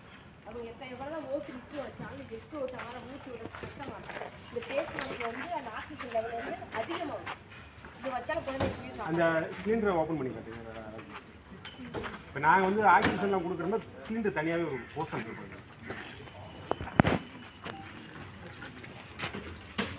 நிறைய பார்த்தீங்களா, இதுதான் சிலிண்டரு. ஆமாம், இதில் இருந்தால் வெண்டிலேட்டருக்கு எல்லாத்துக்குமே சப்ளை ஆகும். இது மொத்தத்தில் சொல்ல போனால் இது ஒரு மினி ஹாஸ்பிட்டல் வண்டி.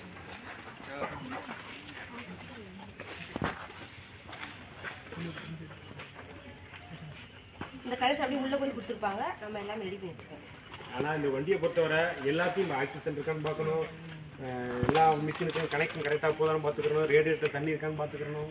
இந்த வண்டி ரன் பண்ணுறது வந்து அவ்வளோ சீக்கிரம் பெரிய விஷயம்லாம் கிடையாது. இது மாதிரி நான் சென்னையில் ஒரு வண்டி ஓடிட்டுருக்கு, லோக்கல் ஆம்னி டவேரா எல்லா வண்டியும் நான் தான் மெயின்டைன் பார்க்குறேன். இவங்க வருவாங்க, வண்டி மட்டும் ஓட்டுவாங்க. அந்த இதெல்லாம் பார்த்து டிக் பண்ணி வச்சுருப்பேன். டிக் பண்ணி வச்சு தான் நான் வீட்டில் தூங்குவேன். டிக் பண்ணாமல் வச்சுதான் எனக்கு தூக்கம் வராது. ஐயோ அந்த வந்து தண்ணி இருக்கா, சிலிண்டர் இருக்கா. ஏன்னா சிலிண்டர் இல்லைன்னா பெரிய கஷ்டமாக இப்போ. ஏன்னா அவங்களையும் வந்து பாருங்கன்னு சொல்ல முடியாது. அவங்க ஒரு வண்டி மட்டும் ஓட்டினா அவங்க பார்க்கலாம், பல வண்டியை ஓட்டுறவங்க. என்கிட்ட மட்டும் தான் இருக்காங்க, வேறு வண்டி பல வண்டி பார்க்கறதுனால அவங்க அதில் இருப்பேன். இது எல்லா வண்டியும் மெயின்டைன் பார்க்குறது சரி, இதோட எல்லா வேலையுமே நான் பார்த்துக்கிடுவேன். ரொம்ப எப்படி சொல்கிறது, ஒரு 3 மணி நேரம் தூங்குறதே கஷ்டம்தான். இருந்தாலும் இன்றைக்கி தொழிலில் ஒரு நேர்மையாக வண்டிக்கு நமக்கு இந்த லாபம் போதுங்கிற ஒரு முறையில் பண்ணிக்கிட்டு இருக்கேன். பண்ணதுக்கப்புறம் நம்மளுக்கு சப்போர்ட்டுகள் ஏகப்பட்ட சப்போர்ட்டுகள். கிட்டத்தட்ட சென்னையிலலாம் பார்த்தீங்கன்னா ஒருத்தர் 80 வண்டி வச்சுருக்காப்புல, ஆன் டைம் சொல்லி ஒரு பெரிய கம்பெனி. அவர் என்னை சப்போர்ட் பண்ணுறாப்புல, நீங்கள் என்னன்னாலும் பண்ணுங்கள், நான் உங்களுக்கு பண்ணுறேன், சப்போர்ட் பண்ணுறேன். 80 வண்டி வச்சுருக்காரு. அவர் கிட்டத்தட்ட பெரிய பெரிய ஸ்டார்ஸுக்கு தான் வண்டி அனுப்புவார். அவர் 2-3 கம்பெனி வச்சுருந்த அக்காவை கூப்பிட்டு போனேன் சென்னைக்கு. அவங்க பார்த்தீங்கன்னா அவங்க ஆஃபீஸே பார்த்து 2000 ஸ்கொயர் ஃபீட்டில் போட்டிருக்காங்க. கிட்டத்தட்ட உள்ளுக்க வந்து மார்ச் வரையே பார்த்தீங்கன்னா 10 மார்ச் வரையும் இருக்குது அவங்க ஆஃபீஸ்க்குள்ளேயே. அது என்ன காரணம்னு கேட்டிங்கன்னா, சென்னையிலலாம் பார்த்தீங்கன்னா மாடி வீடாக இருக்கும். இப்போ எங்கள் ஊர் இப்போ மதுரை கிதுரை அப்படி பக்கத்தில் இருக்குன்னு வச்சுக்கிட்டா இறந்தவங்களும் நம்ம வீட்டில் வைப்போம். அங்கெல்லாம் அப்போல்லாம் கிடையவே கிடையாது. அவங்களாம் வேறு ஸ்டேஜுக்கு போயிட்டாங்க. இறந்துட்டாங்களா வீட்டில் கூட வைக்க மாட்டாங்க. அந்த மார்ச் வரையும் சொல்கிறாங்க, ப்ரைவேட் மார்ச் வரையும், அதில் போய் வச்சுருவாங்க. அதில் போய் வச்சுட்டு சொந்தக்காரங்க வரவங்க போய் பார்ப்பாங்க, பார்த்துட்டு அப்படியே போயிடுவாங்க, வீட்டுக்கு கூட வரமாட்டாங்க. அதுக்கு பேர் தான் ப்ரைவேட் மார்ச் வரையும். அந்த ஆஃபீஸ் கூப்பிட்டு போய் அவங்க ஆஃபீஸில் உட்கார வச்சு இவங்களே பெருமிச்சு போனாங்க, என்னென்ன உங்களுக்கு எந்த அளவுக்கு சப்போர்ட் இருக்கா அப்படின்னு. நம்ம நல்ல தொழில் பண்ணால் நம்மளுக்கு கிட்டத்தட்ட எல்லாருமே நம்மளுக்கு சப்போர்ட் பண்ணுவாங்க. இது கண் கூட அந்த இவங்க முன்னாடி தான் நான் சொல்கிறேன். நான் அவங்களாம் நம்மளுக்கு சப்போர்ட் பண்ண அவசியமே கிடையாது. அவங்களாம் நம்ம காவாசி துரும்பு கூட கிடையாது. சென்னையில் ஆம்புலன்ஸ் வச்சுருக்க 80 வண்டி வச்சுருக்கேன். நம்மகிட்ட பேசணும் என்ன இருக்குது சொல்லுங்கள். நான் ஒரு 8 வண்டி தான் வச்சுருக்கேன். ஆனால் நம்மளுக்கு கேரக்டர் நம்ம பேசுகிற இது நம்ம தொழிலாக பண்ணிக்கிட்டு இருக்கோம், எல்லாட்டையும் அன்பாக பழகிக்கிட்டு இருக்கோம். அதனால் அவருக்கு பிடிச்சிருக்கு. அதனால் வந்து அவங்க வந்து வேறு யாரும் கிடையாது, பக்கத்தில் புதுக்காரன் அவங்க அந்த அண்ணன். சென்னைக்கு போய் 25 வருஷம் ஆச்சு. அவங்க கிட்டத்தட்ட சாதாரண ஆளான போனவர் தான் இன்றைக்கி வேறு லெவலில் இருந்துச்சு. அவரும் கஷ்டப்பட்டு நம்மளை மாதிரி ஆளாக அவர் தட்டி கொடுக்குறாப்புல. நீங்கள் இந்த இப்போ ஆர்ஆர் பிரியாணி கலந்ததெல்லாம் பார்த்துருப்பீங்க. அவர் ஹிஸ்ட்ரி சொல்லுவார் பார்த்தீங்களா, ஆர்ஆர் பிரியாணி சொல்லி சேலம் ஆர்ஆர் பிரியாணி நான் தள்ளுவண்டியில் கடை வச்சுருந்தேன், இன்றைக்கி நான் அங்கங்கே பிரான்ச் வச்சுருக்கேன் அப்படின்னு. அதே மாதிரி தான். ஆனால் அவர் பப்ளிசிட்டி ஆகிட்டார், அந்த அண்ணன் பப்ளிசிட்டி ஆகலாம். ஏன்னா இந்த தொழில் ரீதியாக நாங்கள் யாரும் பப்ளிசிட்டி ஆக மாட்டோம். அதனால் எல்லோரும் நல்ல முறையில் பயணம் பண்ணுங்க, நல்லது செய்யுங்க, நல்லதே நடக்கும் உங்களுக்கு. நம்ம போய் சாமி கும்பிட்டு அப்படிலாம் கிடையாது. நீங்கள் நான் என்ன நினைக்கிறீங்களோ அது உங்களுக்கு கண்டிப்பாக நடக்கும். சரிங்களா? சந்தோஷம் எனக்கு உங்களை சந்திச்சதெல்லாம். இருக்காப்பா? ரெண்டாவது உங்களுக்கு வந்து டவுட்லாம் வந்து கேட்டுக்கோங்க. ஏன்னா இப்போ நம்ம வந்து பயணித்து போய்கிட்டு இருக்கோம். நீங்கள் படித்தே முடிச்சுட்டு எதிர்காலத்தில் இல்லை வாங்க வந்து உட்காந்து ஃப்ரீயாக பேசுங்க. பிரச்சனை ஏகப்பட்ட பிரச்சனை. ஒரு வீட்டு போய் நிப்பாட்டினாலும் உட்காந்து ஒரு வீட்டுக்கு முன்னாடி ஆம்புலன்ஸை போய் நிப்பாட்டலாம். ஏன் வீட்டுக்கு முன்னாடி ஆம்புலன்ஸ் நிப்பாட்டேன்னு சொல்லுவாங்க. ஆனால் நாங்கள் செய்கிற சர்வீஸ் நாங்கள் உங்களுக்கு சொன்னதுக்கப்புறம் தான் நீங்கள் இவ்வளோ தூரம் சர்வீஸ் பண்ணிக்கிட்டு இருக்கீங்களாங்கிறது உங்களுக்கு தெரியும். ஏகப்பட்ட பிரச்சனைகள். ஒன்றும் கொரோனா நேரத்தில் ஒரு நடந்த நிகழ்ச்சி சொல்கிறேன். நல்லா கொரோனாவுக்கு கிட்டத்தட்ட ஒரு சர்வீஸ் போயிட்டு வரேன். போயிட்டு வந்து என் வீட்டுக்கு தான் வண்டி நிப்பாட்டிட்டேன். அவர் வீடு அங்கே இருக்கிற வண்டி ரோட்டில் நிற்குது, பெரிய சின்ன ஆம்னி. அந்த வீட்டுக்கார் வந்து என்கிட்ட என்ன சொல்கிறாரு, தம்பி வண்டி ரோட்டில் நிற்குது, எடுத்து வீட்டுக்குள்ளே போட்டுக்கோம் அப்படின்னு. எதுக்குண்ணே அப்படின்னா, நீ வந்து கொரோனா பேச நிறுத்துறீங்க, அப்படியே கொரோனா பேச நிறுத்துறீங்க, என் மகன் மாசமாக இருக்குது, அவங்க வண்டிக்குள்ளே இருந்து கொரோனா இருந்தால் வந்துச்சுன்னா அப்படின்னாரு. ஆனால் உண்மையிலுமே ரொம்ப கஷ்டம். கொரோனா நேரத்துலலாம் பக்கத்துலேயே வந்து நிற்காதீங்கம்பாங்க. உண்மையிலுமே ஏகப்பட்ட, அதாவது கொரோனா நேரத்துலலாம் பார்த்தீங்கன்னா பெத்த மையம் அம்மாவை தொட மாட்டேங்கிறான். கொரோனா இருந்துட்டு எங்களுக்கு தகவல் வந்துச்சு, நாங்கள் போகிறோம், பெத்த மையம் அம்மாவை தொடலாம். நாங்கள் தான் தொட்டு தூக்கி கேட்குற காசு கொடுத்தாங்க. அந்த நான் இன்னேன்னு சொல்லல. ஏன் கொரோனா அம்மாவை தொடர்ச்சி என்ன இருக்குது, தொட்டுக்கலாமே. அம்மாவை காப்பாற்றிட்டாங்க. காப்பாற்றி வந்ததுக்கப்புறம் கை போச்சு என்னன்னு. அவங்க இப்போ இறந்துட்டாங்க. அவங்க இறந்து ஒரு 3 மாதம் ஆச்சு. கொரோனா காலகட்டத்துலாம் நாங்களாம் ரொம்ப கஷ்டப்பட்டோம். காசை வச்சுக்கிட்டு எங்கேயுமே பெட்டு கிடைக்கல, எங்களுக்கு சிலிண்டர் கிடைக்கல. ரொம்ப கஷ்டப்பட்டு அந்த சூழ்நிலையெல்லாம் கடந்து கிட்டத்தட்ட ஒரு எப்படி சொல்றது, அதே மாதிரி இவங்க ஹாஸ்பிட்டல்லாம் சார் கேஸ் அனுப்புவார், ரொம்ப ஸ்ட்ரிக்டான கேஸை தான் இவங்க அனுப்புவார். கொஞ்சம் விட்டா உயிர் போயிடும். இங்கேருந்து போனோம்னா பறந்துட்டு தான் போவோம் பார்த்துக்குவோம். அந்த மாதிரி தான் சார் கேஸ் அனுப்புவார் சார். அந்த மாதிரி அது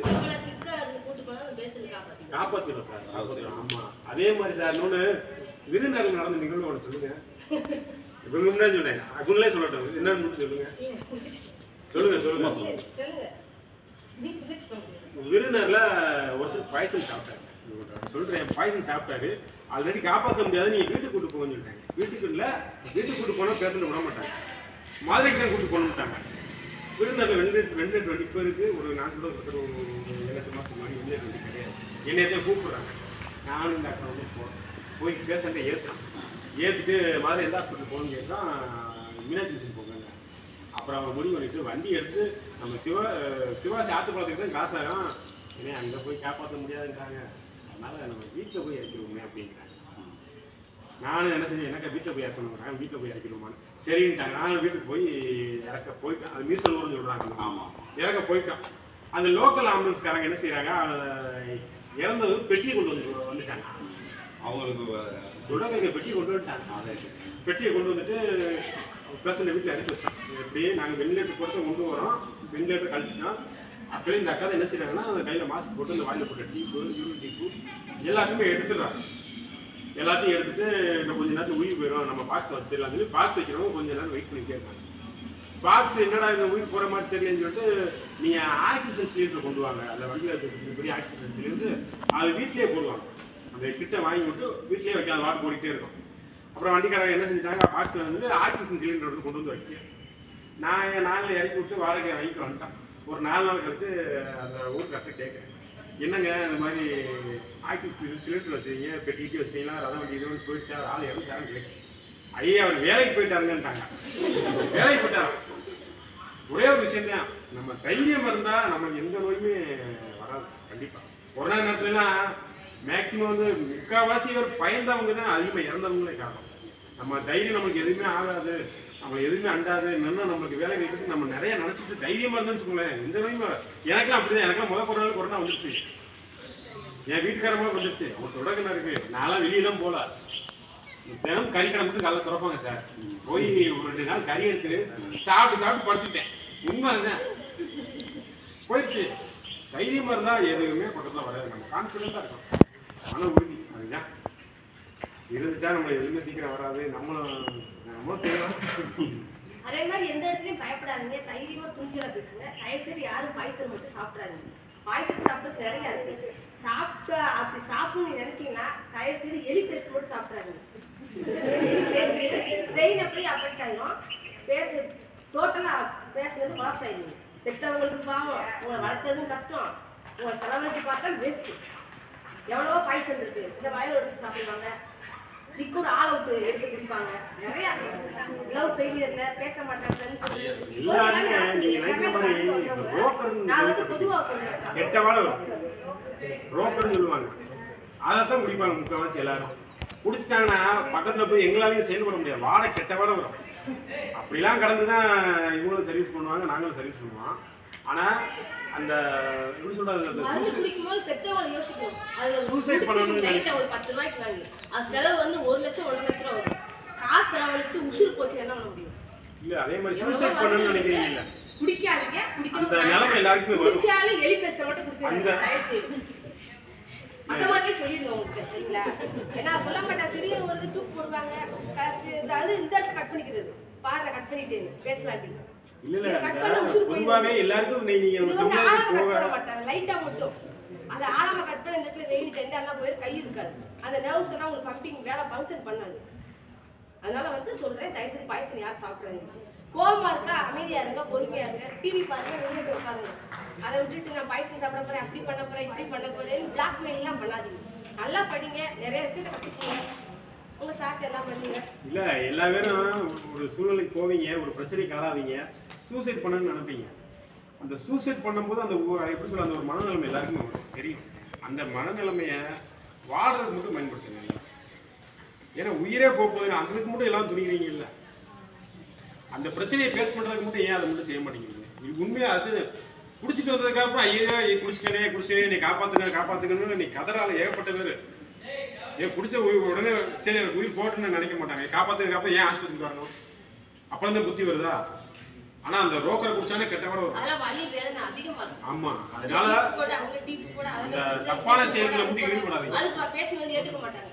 மருந்துலாம் குடிச்சா நைட்டு தண்ணியை ஊற்றி வாஷ் பண்ணி வெளியே அப்புறம் வயிறு வலி வரும், சாப்பிட முடியாது, ஒன்றும் பண்ண முடியாது. அதே மாதிரி இன்னொன்று ஒரு விஷயம் சொல்கிறேன், நீங்களாம் அடுத்து உங்கள் ஸ்டேஜுக்கு மேலே வரும்போது ஒரு இன்சூரன்ஸ் போட்டு வச்சுக்கோங்க. இந்த இன்சூரன்ஸ் வந்து நான் சொன்ன இந்த சரக்கு அதுக்கப்புறம் 2 சொல்கிறது பேசுங்க ஸ்டார் ஹெல்த் போட்டு வச்சுக்கோங்க. அது போட்டுக்கிட்டிங்கன்னா நீங்கள் ஒரு ஆஸ்பத்திரிக்கு நம்ம போகிறோம்னா போனதுமே 50 லட்சம் 50,000 கட்டுன்னு 1 லட்சம் கட்டுங்க. ஒரு ஞாயிற்றுக்கிழமைனா இப்போ நைட்டு ஒரு 7 மணிக்கு ஆஸ்பத்திரிக்கு ஒரு அடிவட்டம் கொண்டு வரோம்னா நம்மள்ட்ட யாரும் காசு இருக்குமா? ஆஸ்பத்திரிக்கான உடனே கட்டணும்ல. இதே இன்சூரன்ஸ் போட்டு வச்சுக்கிட்டிங்கன்னா யாருமே பயப்படணும்னு அவசியம் இல்லை. ஒரு 25 லட்ச ரூபா வரைக்கும் கவர் ஆகும். நம்ம வாட்டுக்கு கட்டிட்டு காயாக வந்துடலாம். அதனால் எல்லாருமே இன்சூரன்ஸ் போட்டுக்கோங்க. ஸ்டார் ஹெல்த் போட்டுக்கோங்க. வருஷத்துக்கு ஒரு வாகனம் வாங்குறோமா நம்ம இந்த வருஷம் எடுத்தோம்னா 17,000 18,000 இன்சூரன்ஸ் போட்டுக்கோங்க. நம்ம ஃபேமிலிக்கு போட்டு வச்சுக்கோங்க. 4 பேர் 5 பேர் இருந்தீங்கன்னா அப்பா எல்லாம் சேர்த்து போட்டுக்கிட்டிங்கன்னா நம்ம பயப்படணும் அவசியமே கிடையாது. எந்த ஆஸ்பத்திரினாலும் நம்ம ட்ரீட்மெண்ட் பார்த்துக்கலாம். அதே மாதிரி பார்த்தீங்கன்னா இப்போ இந்த எய்ம்ஸுங்கிற ஒரு மருத்துவமனை வரப்போகுது விஷயம் தமிழ்நாட்டில். அது நம்ம இதில் கட்டிட்டு இருக்காங்க. நம்ம எங்கன்னா நீங்கள் எல்லாம் வெளியூர், நீங்கள் எந்த ஊர்? எல்லாரும் இல்லை லோக்கல் தானே. மதுரையில் தோப்புரிஞ்சில் ஒரு திருமணம் இருக்குங்களா, அங்கே வந்து எய்ம்ஸ்ன்னு சொல்லி ஒரு ஹாஸ்பிட்டல் கட்டாங்க.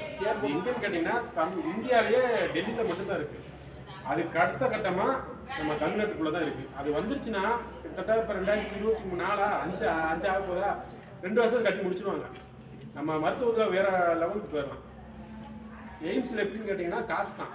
அந்த பாண்டிச்சேரியில் ஜிப்மர் மருத்துவமனை கேள்விப்பட்டிருப்பீங்களா? அது சென்ட்ரல் கவர்மெண்ட் ஹாஸ்பிட்டலு. சொல்கிறது இப்போ வெளியே அப்போல போய் பார்த்தா நமக்கு 2 லட்சம் செலவாகுன்னா ஜிப்மரில் போய் பார்த்தா 1 லட்சம் செலவாகும். அதே மாதிரி தான் எய்ம்ஸ் 500 ஏக்கரில் கட்டுறாங்க. 2300 ப்ராஜெக்ட். கிட்டத்தட்ட நமக்கு அங்கே அப்போ 2 ரூபா செலவாக எய்ம்ஸில் ஒரு 70,000 80,000 ஆகும். நல்லா இருக்கும். ஜிஹெச் மாதிரி இருக்கும். காசு தான். அதனால வந்து உடம்பு அப்பா கொடுத்தது எல்லாரும் வந்து நான் சொன்னது சரக்கு அடிக்காதீங்க, நல்ல முறையில் எல்லாம் இருங்க. அது போக வந்து இன்சூரன்ஸ் போட்டு வச்சுக்கோங்க. 3 எல்லாம் இதெல்லாம் வந்து நம்ம மெடிக்கல் ரீதியாக நீங்களும் எல்லாருக்குமே இன்றைக்கெலாம் நாங்களாம் ஒரு விஷயம் என்னென்னா அவசரத்துக்கு போயிடுறாங்க. ஆம்புலன்ஸ் காசு கொடுக்க மாட்டாங்க. ஆஸ்பத்திரியில் போய் 50,000 1 லட்சம் கட்டுவாங்க. எங்களுக்கு வாடகை கொடுக்க மாட்டாங்க.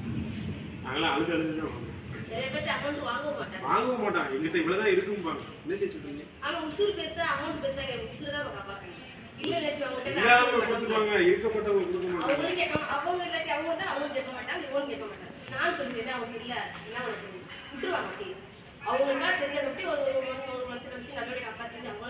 அதனால வந்து ஆம்புலன்ஸ் பத்தி இதை வந்து ஒரு நல்ல முறையில் வச்சுக்கோங்க. ஆம்புலன்ஸ்காரங்க மண்டக்கணமா இருப்பாங்க அப்படின்னு நினைக்காதீங்க. உண்மையுமே ஆம்புலன்ஸ் நல்லவங்க அப்படி ஒரு நல்ல ஒரு மதிப்பு கொடுங்க. ஒரு வீட்டு வாசல கூட வண்டி நிப்பாட்ட விட மாட்டேங்க. ஏன்னா ஏன் இடத்துல நிற்குது. நான் சொன்னேன்ல ஏகப்பட்ட நிகழ்வு. நான் ஒரு நிகழ்வு மட்டும் உங்களுக்கு சொல்லியிருக்கேன். ஏகப்பட்ட நிகழ்வு அதெல்லாம் சொன்னால் நீங்கள் டைம் பார்த்தாது. அதனால நல்ல முறையில் யார் யாரும் உங்கள் ஏரியாவில் யார் சர்வீஸ் பண்ணுறாங்களோ இது வச்சுக்கோங்க. நீங்கள் எனக்கு வந்து எப்படி சொல்கிறது, அந்த அருப்புக்கோட்டையில் பேஜில் வந்து கூகுளில் தட்டி பார்த்தீங்கன்னா அருப்புக்கோட்டை அன்னை ஆம்புலன்ஸ்னு சொல்லி வரும். அதில் உங்களால் முடிஞ்ச ஸ்டார்ஸ் மட்டும் எனக்கு போட்டு விடுங்க. அதாவது ரேட்டிங்ஸ் ஜஸ்ட் சொல்லி அதுலேயும் வரும். அதே மாதிரி கூகுள்லேயும் வரும். அது எனக்கு வந்து ரேட்டிங்ஸ் மட்டும் போட்டுவிட்டுருங்க. இதை நீங்கள் ஒரு செய்கிற சப்போர்ட் சரிங்களா? அதே மாதிரி என்னுடைய பேஜை நீங்கள் ஃபாலோ பண்ணலாம். அன்னை ஆம்புலன்ஸ்னு சொல்லி அருப்புக்கோட்டை ஸ்ரீ அன்னை ஆம்புலன்ஸ் சொல்லி வச்சுருக்கேன். நாங்கள் என்னென்ன இது பண்ணுறோமோ அது எல்லாமே அப்பப்போக்கு அப்டேட் ஆகும். நீங்களும் விபத்து மீட்புக்குள்ளே சேர்றது தான் சொல்லுங்கள். சார்கிட்ட சொல்லி நான் உங்களுக்கு லிங்க் கொடுக்குறேன். விபத்து மீட்பு குழுன்னு சொல்லி வந்து ஏபிகே நண்பர்கள் விபத்து மீட்பு குழுன்னு சொல்லி சார் வச்சுருக்காங்க. அது 700 பேர் போல வந்திருக்காங்க. இப்போ சர்வீஸ் சொன்னாங்களே, இங்கேருந்து வந்து ஆவியூர் வரைக்கும், என்ன 2 வந்து மேலே கறந்த திருச்சுழி, இங்கிட்ட வந்து பரலட்சி வரைக்கும், இங்கே வந்து அலம்படி ரோடு வரைக்கும். நீங்களே வந்து ஏதோ பைக்கில் இங்கே வந்து போய்க்கு இருக்கிறப்ப ஏதாவது ஒரு இதை வந்து ஆக்சிடென்ட் ஆகிருந்தது அப்படின்னா டக்குன்னு வந்து அந்த வாட்ஸ்அப் குரூப் இருந்தீங்க அப்படின்னா டக்குன்னு ஃபோட்டோ எடுத்து விட்டீங்க அப்படின்னா டக்குன்னு இவங்க வந்து ரெஸ்கியூ வந்து பண்ணிடுவோம். அதுவுமே வந்து அவங்கள வந்து மீட்டு ஆஸ்பத்திரியில் வந்து போய் ஃப்ரீயாக வந்து சேர்த்துறாங்க. ஆமாம் அது ஃப்ரீ. உங்கள் ரிலேட்டிவ் யாருக்கோ பிளட்டோ ஏதாவது தேவைப்படுது அப்படின்னு நீங்கள் கால் பண்ணால் எங்களால் முடிஞ்ச வரைக்கும் நாங்கள் பண்ணுவோம். நீங்கள் கால் பண்ணி ஏதாவது என்ன இந்த மாதிரி ரிலேட்டிவ் ஏதாவது ஒன்று ஆயிடுச்சு கால் பண்ண நாங்கள் சப்போர்ட் பண்ணி உங்களுக்கு ஹெல்ப் பண்ணுவோம். இப்போ நீங்கள் பிளட் கொடுக்குறது வந்து ஒரு விஷயம் நல்லா சொல்கிறீங்க. இப்போ வந்து நீங்கள் ஆரம்பத்தில் எல்லாம் இன்ட்ரெஸ்ட் அப்படி கொடுப்பீங்க. இன்றைக்கி நீங்கள் யாருக்கு கொடுக்குற மாதிரி இருந்தால் நாளைக்கு உங்களுக்கு தேவையாக இருக்கும். அதாவது ஓ பாசிட்டிவ் வந்து ஒருத்தவங்களுக்கு தேவை நீங்கள் போய் கொடுத்துருங்க. கொடுக்குறவங்கள்ட்ட வந்து நாளைக்கு உங்களுக்கு தேவைன்னா அவங்க கொடுக்குற மாதிரியா நீங்கள் ட்ரை பண்ணி வச்சுக்கோங்க. கேட்டுக்கோ. இன்றைக்கி இந்த பண்ணுற மாற்ற முறை தான் போயிட்டு தான் நடைமுறை. நீங்கள் கொடுத்துட்டு அப்புறம் உங்களுக்கு தேவைப்படுற நேரத்தில் அவங்க கொடுக்குறீங்கன்னா அப்புறம் சங்கடமாகிட்டு கேட்டு கொடுங்க. அது நல்லது தான். நீங்கள் எதிர்பார்க்காம பார்த்தீங்கன்னா நான் கொடுக்குறது நான் வரவேற்கிறேன். நாளைக்கு உங்களுக்கு தேவைப்பட்டவங்க கொடுக்குறது சங்கடமாக இருக்கும். அதனால் நீங்கள் பேசிக்கோங்க. சார் நாளைக்கு எனக்கு தேவைப்பட நீங்கள் கொடுக்குறது கூட அளவு இன்றைக்கி அப்படி தான் ஓடிக்கிட்டு இருக்கு. இதுதான் நிலைமை. அதை மட்டும் கொஞ்சம் ஃபாலோ பண்ணிக்கோங்க. இப்போ சும்மா பிளட்டை கொடுத்தேன் அப்போ நாளைக்கு உங்களுக்கு தேவையானப்போ யாரும் கொடுக்கணும். இப்போ முதல்ல நாங்கள் நிறையா பண்ணோம். ஒரு 500 பேருக்கு நான் ரெடி பண்ணி கொடுத்தேன். இந்த 500 பேருக்கு கொடுத்தவங்க திரும்ப என்ன கேட்குறேன். நான் 300 பேருக்கு ரெடி பண்ணி கொடுத்தேன். இந்த 70 பேருக்கு எவ்வளோ கொடுத்தே இல்லை. இப்போ அந்த இடத்துல நான் என்ன செய்ய கொடுத்தேன். நான் இது பிரச்சனை அதனால அந்த நிலைமை உங்களுக்கு வரணும். அதை மட்டும் நீங்கள் யோசனை பண்ணுங்க. பிளட் கொடுக்குறது நல்ல விஷயம். நான் ஏற்றுக்கிறேன். நான் சொல்கிறது மட்டும் கொஞ்சம் மனசில் வச்சு. சார் வந்து தங்கப்படி சார் மூலமாக தான் எனக்கு அறிமுகம் பண்ணார். சரியா? அயோத்தி கூட எத்தனை பேர் பார்த்தீங்க? அயோத்தி பார்த்தீங்கல்ல, அப்படி ஒரு நல்ல மனிதர் தான் சார். ஒரு சர்வீஸ் மாதிரி வந்து பண்ணிக்கிட்டு இருக்காங்க. வேறு ஏதாவது வந்து டவுட் இருந்தது அப்படின்னா வந்து கேட்குறேன். இல்லை அதே மாதிரி ஆம்புலன்ஸ் சர்வீஸ் நாங்கள் இன்றைக்கு பண்ணல. நாங்கள் 25 வருஷமாக பண்ணிக்கிட்டோம். அதாவது எப்படின்னு கேட்டிங்கன்னா நீங்களாம் பேர் பிறந்திருப்பீங்களான்னு தெரியல. 99 வந்து கிட்டத்தட்ட நம்ம ஆஸ்பத்திரிக்கு முன்னாடி அந்த நேரத்தில் வந்து அம்பாசிடரில் தான் வந்து இறந்தவங்களை எதுக்கே போவாங்க. எங்கள் அப்பா வந்து அப்போல்லாம் பார்த்துருக்காரு. என்னடா அம்பாசிடரில் எதுக்கு போகிறாங்களே அப்படின்னு சொல்லிட்டு அப்போல்லாம் நம்ம ஒரு ஆம்புலன்ஸ் வாங்கி கொடுக்கணும்னு யோசனை வந்து அதுக்கு அவர் சும்மாலாம் யோசனை வரல. தினமலரில் வரி விளம்பரம் ஒரு பார்த்துருக்கீங்களா? ஒரு ஆம்புலன்ஸ் விற்பனைக்கு சொல்லிட்டு போனதால வந்துகிட்டே இருந்தது. அது விசாரிச்சதுக்கு அந்த நேரத்தில் அவங்க 1 லட்ச ரூபா 1.5 லட்ச ரூபா சொல்லியிருக்காங்க. என் அப்பாட்ட 50,000 இருக்குது. மேற்கொண்டு 75,000 அவர்கிட்ட பணம் இல்லை. சரி வாங்க வேணும்னு அவர் முடிவு பண்ணிட்டாரு. அப்புறம் அந்த வண்டி தொடர்ச்சியாக ஒரு 6 மாதம் வந்துகிட்டே இருக்கு. என்னடா இது நம்ம தான் வாங்கணும் போல, வேறு யாரும் வாங்க மாட்டாங்க அவங்கள வந்து. அவர் என்ன செய்யாது, எங்கள் அப்பா ஒரு வழியாக போய் கண்ணை வாங்கிட்டு வந்துட்டு எங்கள் அப்பாவால் நிறுவனம் பார்க்கணும். அதனால எங்கள் சித்தப்பாட்ட கொடுத்தாரு. எங்கள் சித்தப்பா பேர் கந்தசாமி. அவர் தான் பார்த்துட்டே இருந்தார். அவர் இதெல்லாம் நல்லா கொண்டு போயிட்டாரு. நல்லா கொண்டு வந்துட்டு தான் இருந்தார். அவர் ஒரு ஆக்சிடென்ட் இறந்துட்டார் 2018. எங்கள் அப்பா 2017 இறந்துட்டார். ஆமாம், எங்கள் அப்பா 18. ஒரு 3 மாதம் டிஃப்ரென்ஸ். எங்கள் அப்பாவும் அப்போல்லாம் கடைசியில் இந்த பொறுப்பு வந்து ஏன்ட்ட வந்து விழுது. நான் லாரி வேறு வச்சுருக்கோம். நான் லாரி தான் பார்த்துட்டு இருந்தேன். இந்த பொறுப்பு ஏன்ட்ட வந்து விழுது. நான் லைட்டாக அந்த இதில் டச் இருக்குன்னா எனக்கு அந்த நேரத்தில் அந்த நிகழ்வு சொன்னேன் பார்த்தீங்களா, அந்த நிகழ்வு வந்தனால தான் என்னால் இவ்வளோ தூரம் கண்டிப்பாக கொண்டு போக முடிஞ்சிச்சு. இல்லைன்னா கஷ்டம். இன்னைக்கு நம்ம அந்த அளவு பண்ணுற காரணம் குடும்பத்தை நான் நினச்சேன். குடும்பத்துக்கு நான் என்ன சொன்னேன், எப்படி சொல்கிறேன், நான் சம்பாதிச்சு கொடுக்கறதுல என்னை அவங்க சொல்லலாம். அவங்க சத்தியம் பண்ணி கொடுத்து அந்த சத்தியத்தை காப்பாற்றிக்கிட்டு இருக்கேன். அதனால இன்னைக்கு இந்த நிலைமையில் இருக்கேன். இன்னைக்கு நீங்கள் இந்த அளவுக்கு கூப்பிட்டு பேசிக்கிட்டு இருக்கீங்க. அதான் உண்மை. முடிஞ்ச வரைக்கும் நான் சொன்ன இதெல்லாம் திரும்ப சொல்கிறேன். வாழ்க்கையில் யாருமே அட்வைஸ் பண்ணுறவங்க எல்லாருமே பிடிக்காது. நல்லதை எடுத்துக்கோங்க, கெட்டதை விட்டுருங்க. வேறு ஏதோ நினச்சேன். எனக்கு அப்படி ஒரு மாறிடுச்சு. வேறு ஏதாவது வந்து டவுட் இருந்தாங்கன்னா கேளுங்க. என்ன இந்த இதில் வந்து யார் யாருக்கு வந்து சேரக்கு வந்து விருப்பம் இருக்கோ சார்ட்டை வந்து லிங்க் வாங்க. விருப்பம் இருக்கிறவங்க இதை ஜாயின் பண்ணிப்பாங்க. அதே மாதிரி நம்மகிட்ட வந்து ஆம்புலன்ஸ் வந்து அன்னைங்கிற ஆம்புலன்ஸ் ஆன் டைம்னு ஒரு ஆம்புலன்ஸ் கூட அது நம்ம அதாவது 7 ஆம்புலன்ஸ் 7 8 வண்டி வச்சுருக்கேன். 8 வண்டிக்கும் ஒரே நம்பர் இல்லை. இப்போ அடுத்த கட்டத்துக்கு என்ன செய்ய போகிறோம்னா, நம்ம இந்த ஏபிகே நண்பர்கள் சொல்கிறாங்க அது பேரில் ஒரு ஆம்புலன்ஸ் போகிறோம். அது நேற்றே முடிவு பண்ணேன். எனக்கு வாய்ஸ் கேட்டீங்களா? அந்த விபத்து மீட்பு குழு பேர்லேயே ஒரு வண்டியை ரன் பண்ண போகிறேன். ஏதாவது ஒன்று செய்யணும். மக்கள்கிட்ட போய் நம்ம எதாவது ரீச் ஆகணும். தமிழருக்கு ஏதாவது பண்ணிக்கிட்டே இருக்கணும். அதாவது யோசனை பண்ணிக்கிட்டே இருந்தால் நம்ம ஏதாவது செஞ்சுக்கிட்டே இருக்க முடியும். மக்கள்கிட்ட ரீச் ஆகணும். வேறு எதுவும் டவுட் இருக்கா உங்களுக்கு? வேறு ஆம்புலன்ஸ் சம்மந்தமாக இல்லை வேறு ஃபஸ்ட் எய்ட் பற்றி வேறு ஏதாவது என்ன டவுட்னா கேளுங்க. எதுனாலும் கேளுங்க, ஒன்றும் பிரச்சனை இல்லை.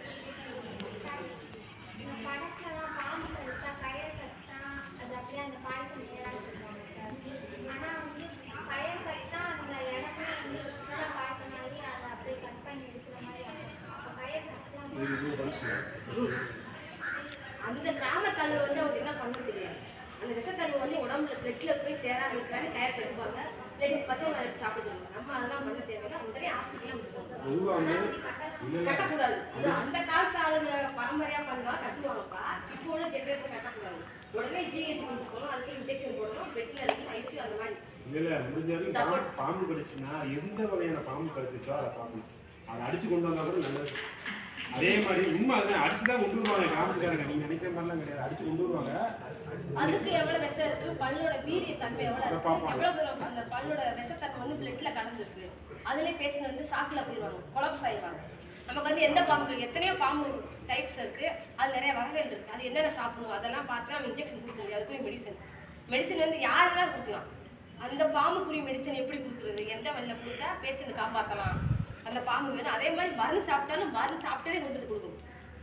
அதுலேயே போட்டிருப்பாங்க உங்களுக்கு எவ்வளோ டோஸு எவ்வளோ எம்ஜி எவ்வளோ பவர், இதை குடிச்சா என்ன ஆகும், உடம்புல எவ்வளோ அளவுக்கு பரவும், இதனால என்ன பேஷண்ட்டுக்கு அடுத்து பின்னாடி பிரச்சனைகள் வருமா வராதா, உயிர் காப்பாற்றலாமா காப்பாற்றக்கூடாதா, பிளட்ல வந்து விஷத்தன்மை எவ்வளோ தூரம் ஏறுக்குன்னு நம்ம செக் பண்ணி பார்க்கலாம்.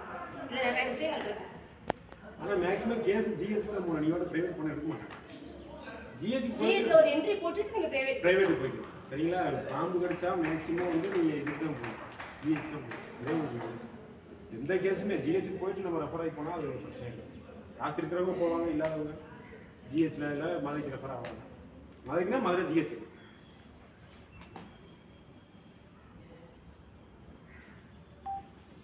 லிங்க்ல சேர்றவங்க விருப்பப்படுறவங்க சார் லிங்க் அனுப்பிடுங்க. NCC Club Circle.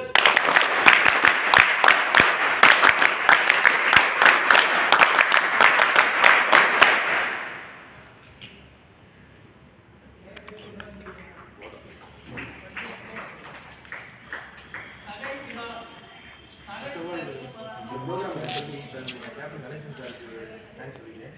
அப்புறம் ஃபஸ்ட் எய்டை பற்றி ஸ்பீச் கொடுத்தேன் நம்ம அருண் சாருக்கும் தேங்க்ஸ். அதாவது ஃபஸ்ட் எய்டை பற்றி ஸ்பீச்சாக உண்டா புரியாதுன்னு சொல்லி ப்ராக்டிக்கலாகவும் நிறையா பண்ணி காமிச்சார். அதாவது அந்த மெட்டீரியல்ஸும் நல்லா ப்ராக்டிக்கலாகவும் காமிச்சார். நல்லா செஞ்சுருப்பாரு. இல்லை இன்னொரு டிப் ஆப்ரேட்டர் இப்போ இதெல்லாம் இருக்குது. நம்ம இது பட்டில் குழந்தைய வச்சுக்கோங்க, கண்ணாடி பக்கத்தில் இருக்குது. அது ஏற்றி இறக்குது, அது உங்களுக்கு வேலைகள் அதனால தான் சரி நம்ம இருக்கிறத மட்டும் நம்ம பண்ணிக்கலாம். நீங்கள் அடுத்து ஏதாவது ப்ரோக்ராம் பண்ணுங்க, அந்த டிப் ஆப்ரேட்டர் இந்தி பட்டியல் நம்ம ஏன்னா சில விஷயங்கள் எல்லாம் அந்த பொம்மை மாதிரி நம்ம வெளியே அப்படி என்ன கேட்டாங்க கொடுத்து அது இருந்தால் கூட அந்த பொம்மையை சொல்லிட்டு அந்த பொம்மையை 40,000 கிடைக்கும். ஆமாம், நான் இப்போ எனக்கு தேவையில்லை போய் எனக்கு ஆம்புலன்ஸ் வண்டியில எல்லாமே இருக்கும். நம்ம ஹாஸ்பிட்டல்ல படிக்கிற ரேம்ப், ஃபயர் சர்வீஸ் எல்லாமே இருக்கும் இல்லையா? அந்த மாதிரி எல்லாமே சப்போர்ட் பண்ணியிருந்தா தான் வண்டி ஓட்ட முடியும்.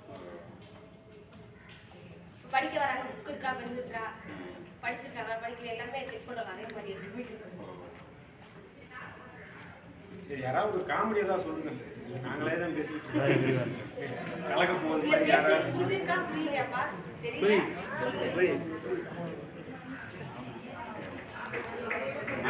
யாரோ ஒரு ஸ்டூடெண்ட் ஃபீட்பேக் சொல்லுங்க. சார் சொன்ன மாதிரி இல்லை இந்த காலத்தில் இந்த படிக்கிற காலத்தில் நான் இந்த கலந்து வராது. படிக்கிற காலத்தில் ஒவ்வொரு காலத்தையுமே நீங்கள் வந்து நல்லா ரசிகங்களோட இன்ட்ரெஸ்டோட எல்லாம் பண்ணுங்க. சரிங்களா?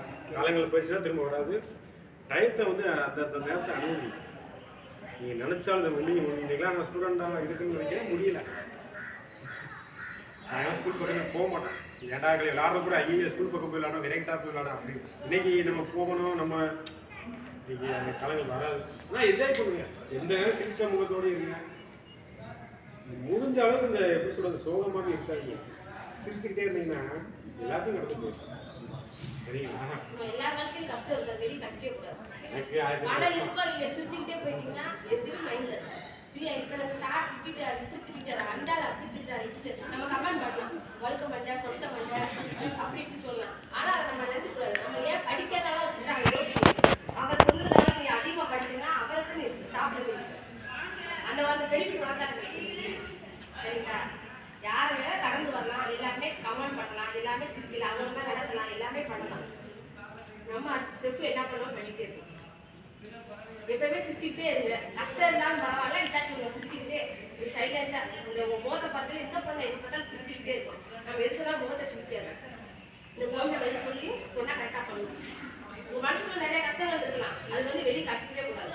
காட்டவங்க யாரையும் இந்த காலத்தை நம்பவும் நம்பாதீங்க. தயவு செய்து சொல்றேன். ஃப்ரெண்ட்ஸும் சரி கூட எல்லாம் யாரும் நம்பாதீங்க. அந்த இடத்துல வந்து கை விட்டுருவாங்க. நமக்கு எல்லாமே தெரிஞ்சு நமக்கே உதவி. இன்னொரு விஷயம் என்னன்னா, எனக்கு எங்கள் அப்பா இருந்தாங்க, சித்தப்பா இருந்தாங்க, எனக்கு மேலாம் ஆள் கிடையாது. என் வீட்டுக்கார சூப்பர் வந்து நான் பார்த்து சரிஞ்சுவாங்க. நான் ஆள் நினச்சா எப்படினாலும் ஆகும்.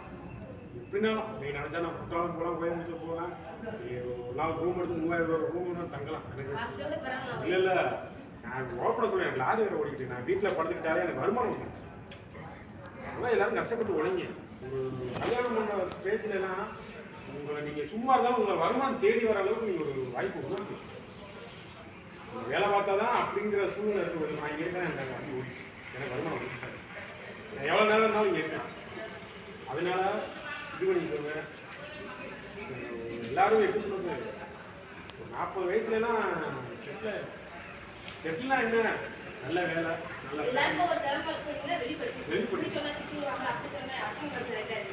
எல்லாருக்கும் ஒரு திறமை இருக்கும். திறமை இல்லாதவங்க யாரும் நம்மளால தான் மூவ் பண்ணணும். இப்போ நிறைய பேர் காலை பேப்பர் போட்டு பால் பாக்கெட் போட்டு அதெல்லாம் ஒரு திறமை தானே. ஏதோ ஒரு ஸ்கூல் ஃபீஸ் எடுக்கிறது, ஒரு பஸ் பேரு, அந்த மாதிரி நிறைய திறமைகள் இருக்குது. நீங்களே ஒவ்வொன்று பண்ணால் உங்களுக்கே தெரியும். வர ஜெனரேஷன்ல நிறையா கற்றுக்கலாம். அதாவது நீங்களே உங்களுக்கு நம்ம கையில் எல்லா விஷயம் இருக்குது. செல்லில் எல்லாமே பார்த்துக்கலாம். டயத்தை நல்லா யூஸ் பண்ணிக்கலாம். ஏன்னா இன்னைக்கு 1 மணி நேரம் எடுத்து 1 மணி நேரம் அதை செஞ்சலாம். எந்த முடிவெடுத்தாலும் இன்றைக்கே செய்யணும், நாளைக்குங்கிறது தள்ளிப்படாது. இன்றைக்கே முடிவு, இன்றைக்கே செஞ்சோம்னா நாளைக்குன்னு போட்டிங்கன்னா தள்ளிக்கிட்டே தான் போகும். இன்றைக்கி இந்த வேலையை நீங்கள் முடிச்சிடணும்னா முடிச்சிருங்க. டக்குன்னு அடுத்த உங்களுக்கு வந்துக்கிட்டே இருக்கும். எல்லாம் சொல்லியாச்சு. சரி முடிச்சுக்கோங்க. தேங்க்யூ.